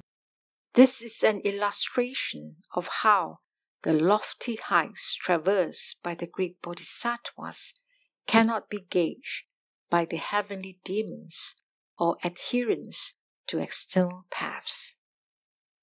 The great elephant does not travel in the rabbit's path. The bodhisattva of the great vehicle does not condescend to cultivate the dharma doors of the small vehicle, just as the great elephant does not walk in the rabbit's path. The great awakening is not confined to a small space. By cultivating the great vehicle dharma door of the sudden teaching, one will perceive the original source, the inherent nature, one's natural Buddhahood. In other words, the great breakthrough. This refers to great awakening to one's original face. Therefore, it is not confined to a small space. Do not detract from the azure sky by looking at it through a reed. Don't let your vision be a peek at the sky through a reed. Don't measure the ocean of knowledge with a god and go on to slander the great vehicle Dharma door of the sudden teaching. For those of you who have not understood, I now impart the secret. If there are still those who have not been able to comprehend this perfect and sudden Dharma door, I now explain for you the essential secrets for becoming enlightened and attaining the way. Verse of Transference. May the merit and virtue accrued from this work adorn the Buddha's Pure Lands, repaying 4 kinds of kindness above, and aiding those suffering in the paths below. May those who see and hear of this all bring forth the resolve for Bodhi, and when this retribution body is over, be born together in the land of ultimate bliss.